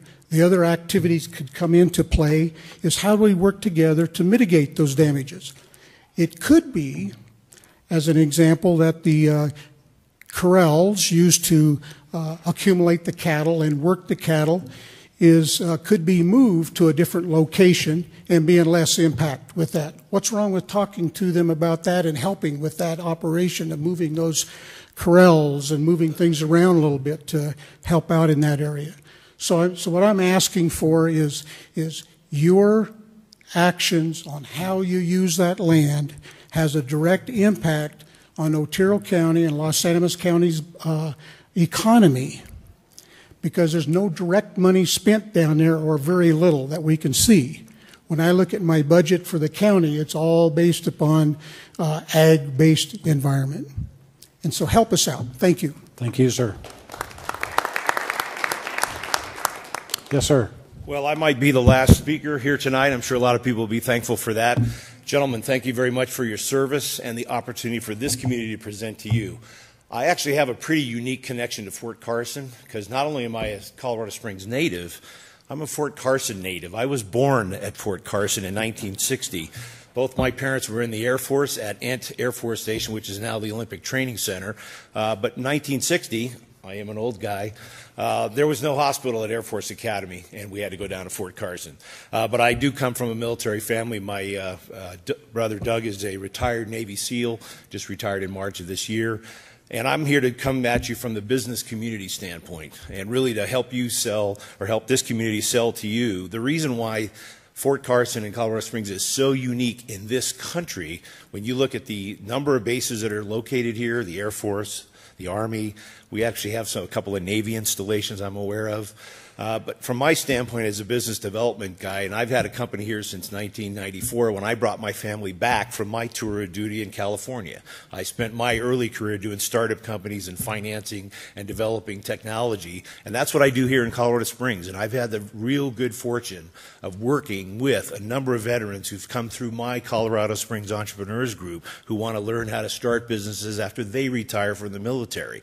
But during this last probably 20 years in Colorado Springs, I've had the great fortune of serving on the Pikes Peak Area County Government's Community Advisory Committee. I was a chairman for a while. Had the great pleasure of meeting Kate Hatton, who put together that Pikes Peak Military Care Network. I saw it from its early genesis come to fruition. I've had the privilege of meeting with and communicating with and helping a number of business people in this town work with veterans. We've got a brand new National Veteran Village Alliance is being formed here in Colorado Springs. That's following up the Rocky Mountain Veteran Foundation, which is actually an outreach group that's putting housing together for veterans.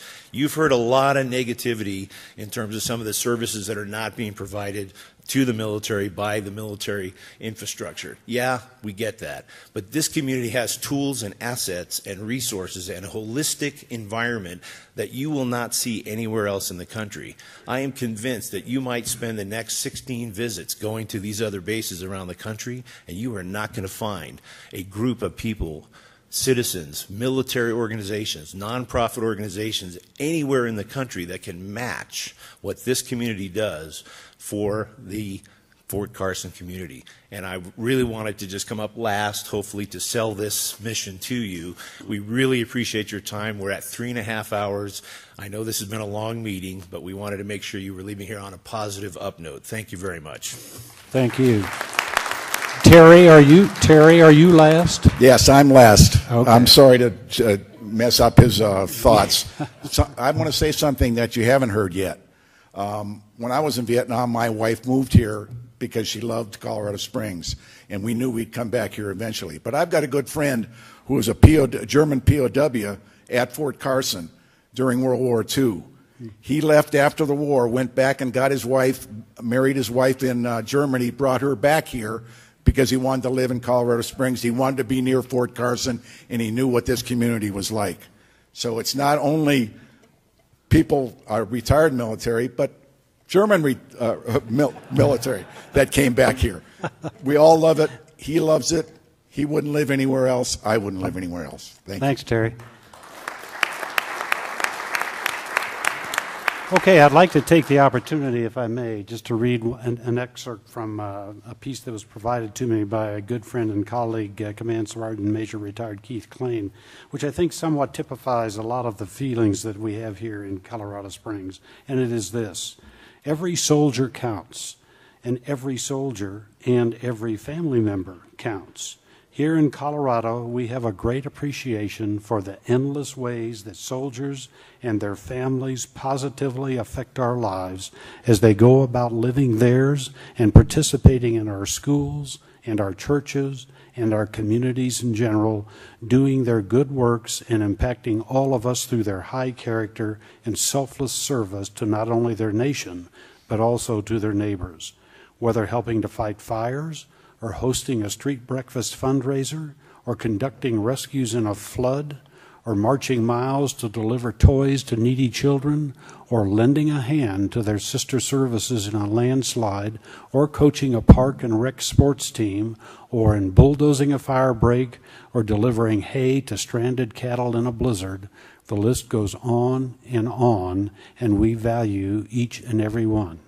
We'd like to offer another perspective by suggesting that the single most important thing we, the state, and the surrounding military communities can do for our soldiers is to afford them rigorous and realistic, and yes, sometimes that means loud, individual and unit training opportunities, whether it be for the foot soldier or the artilleryman or the armored vehicle commander or the pilot of the helicopter or the unmanned aerial vehicle.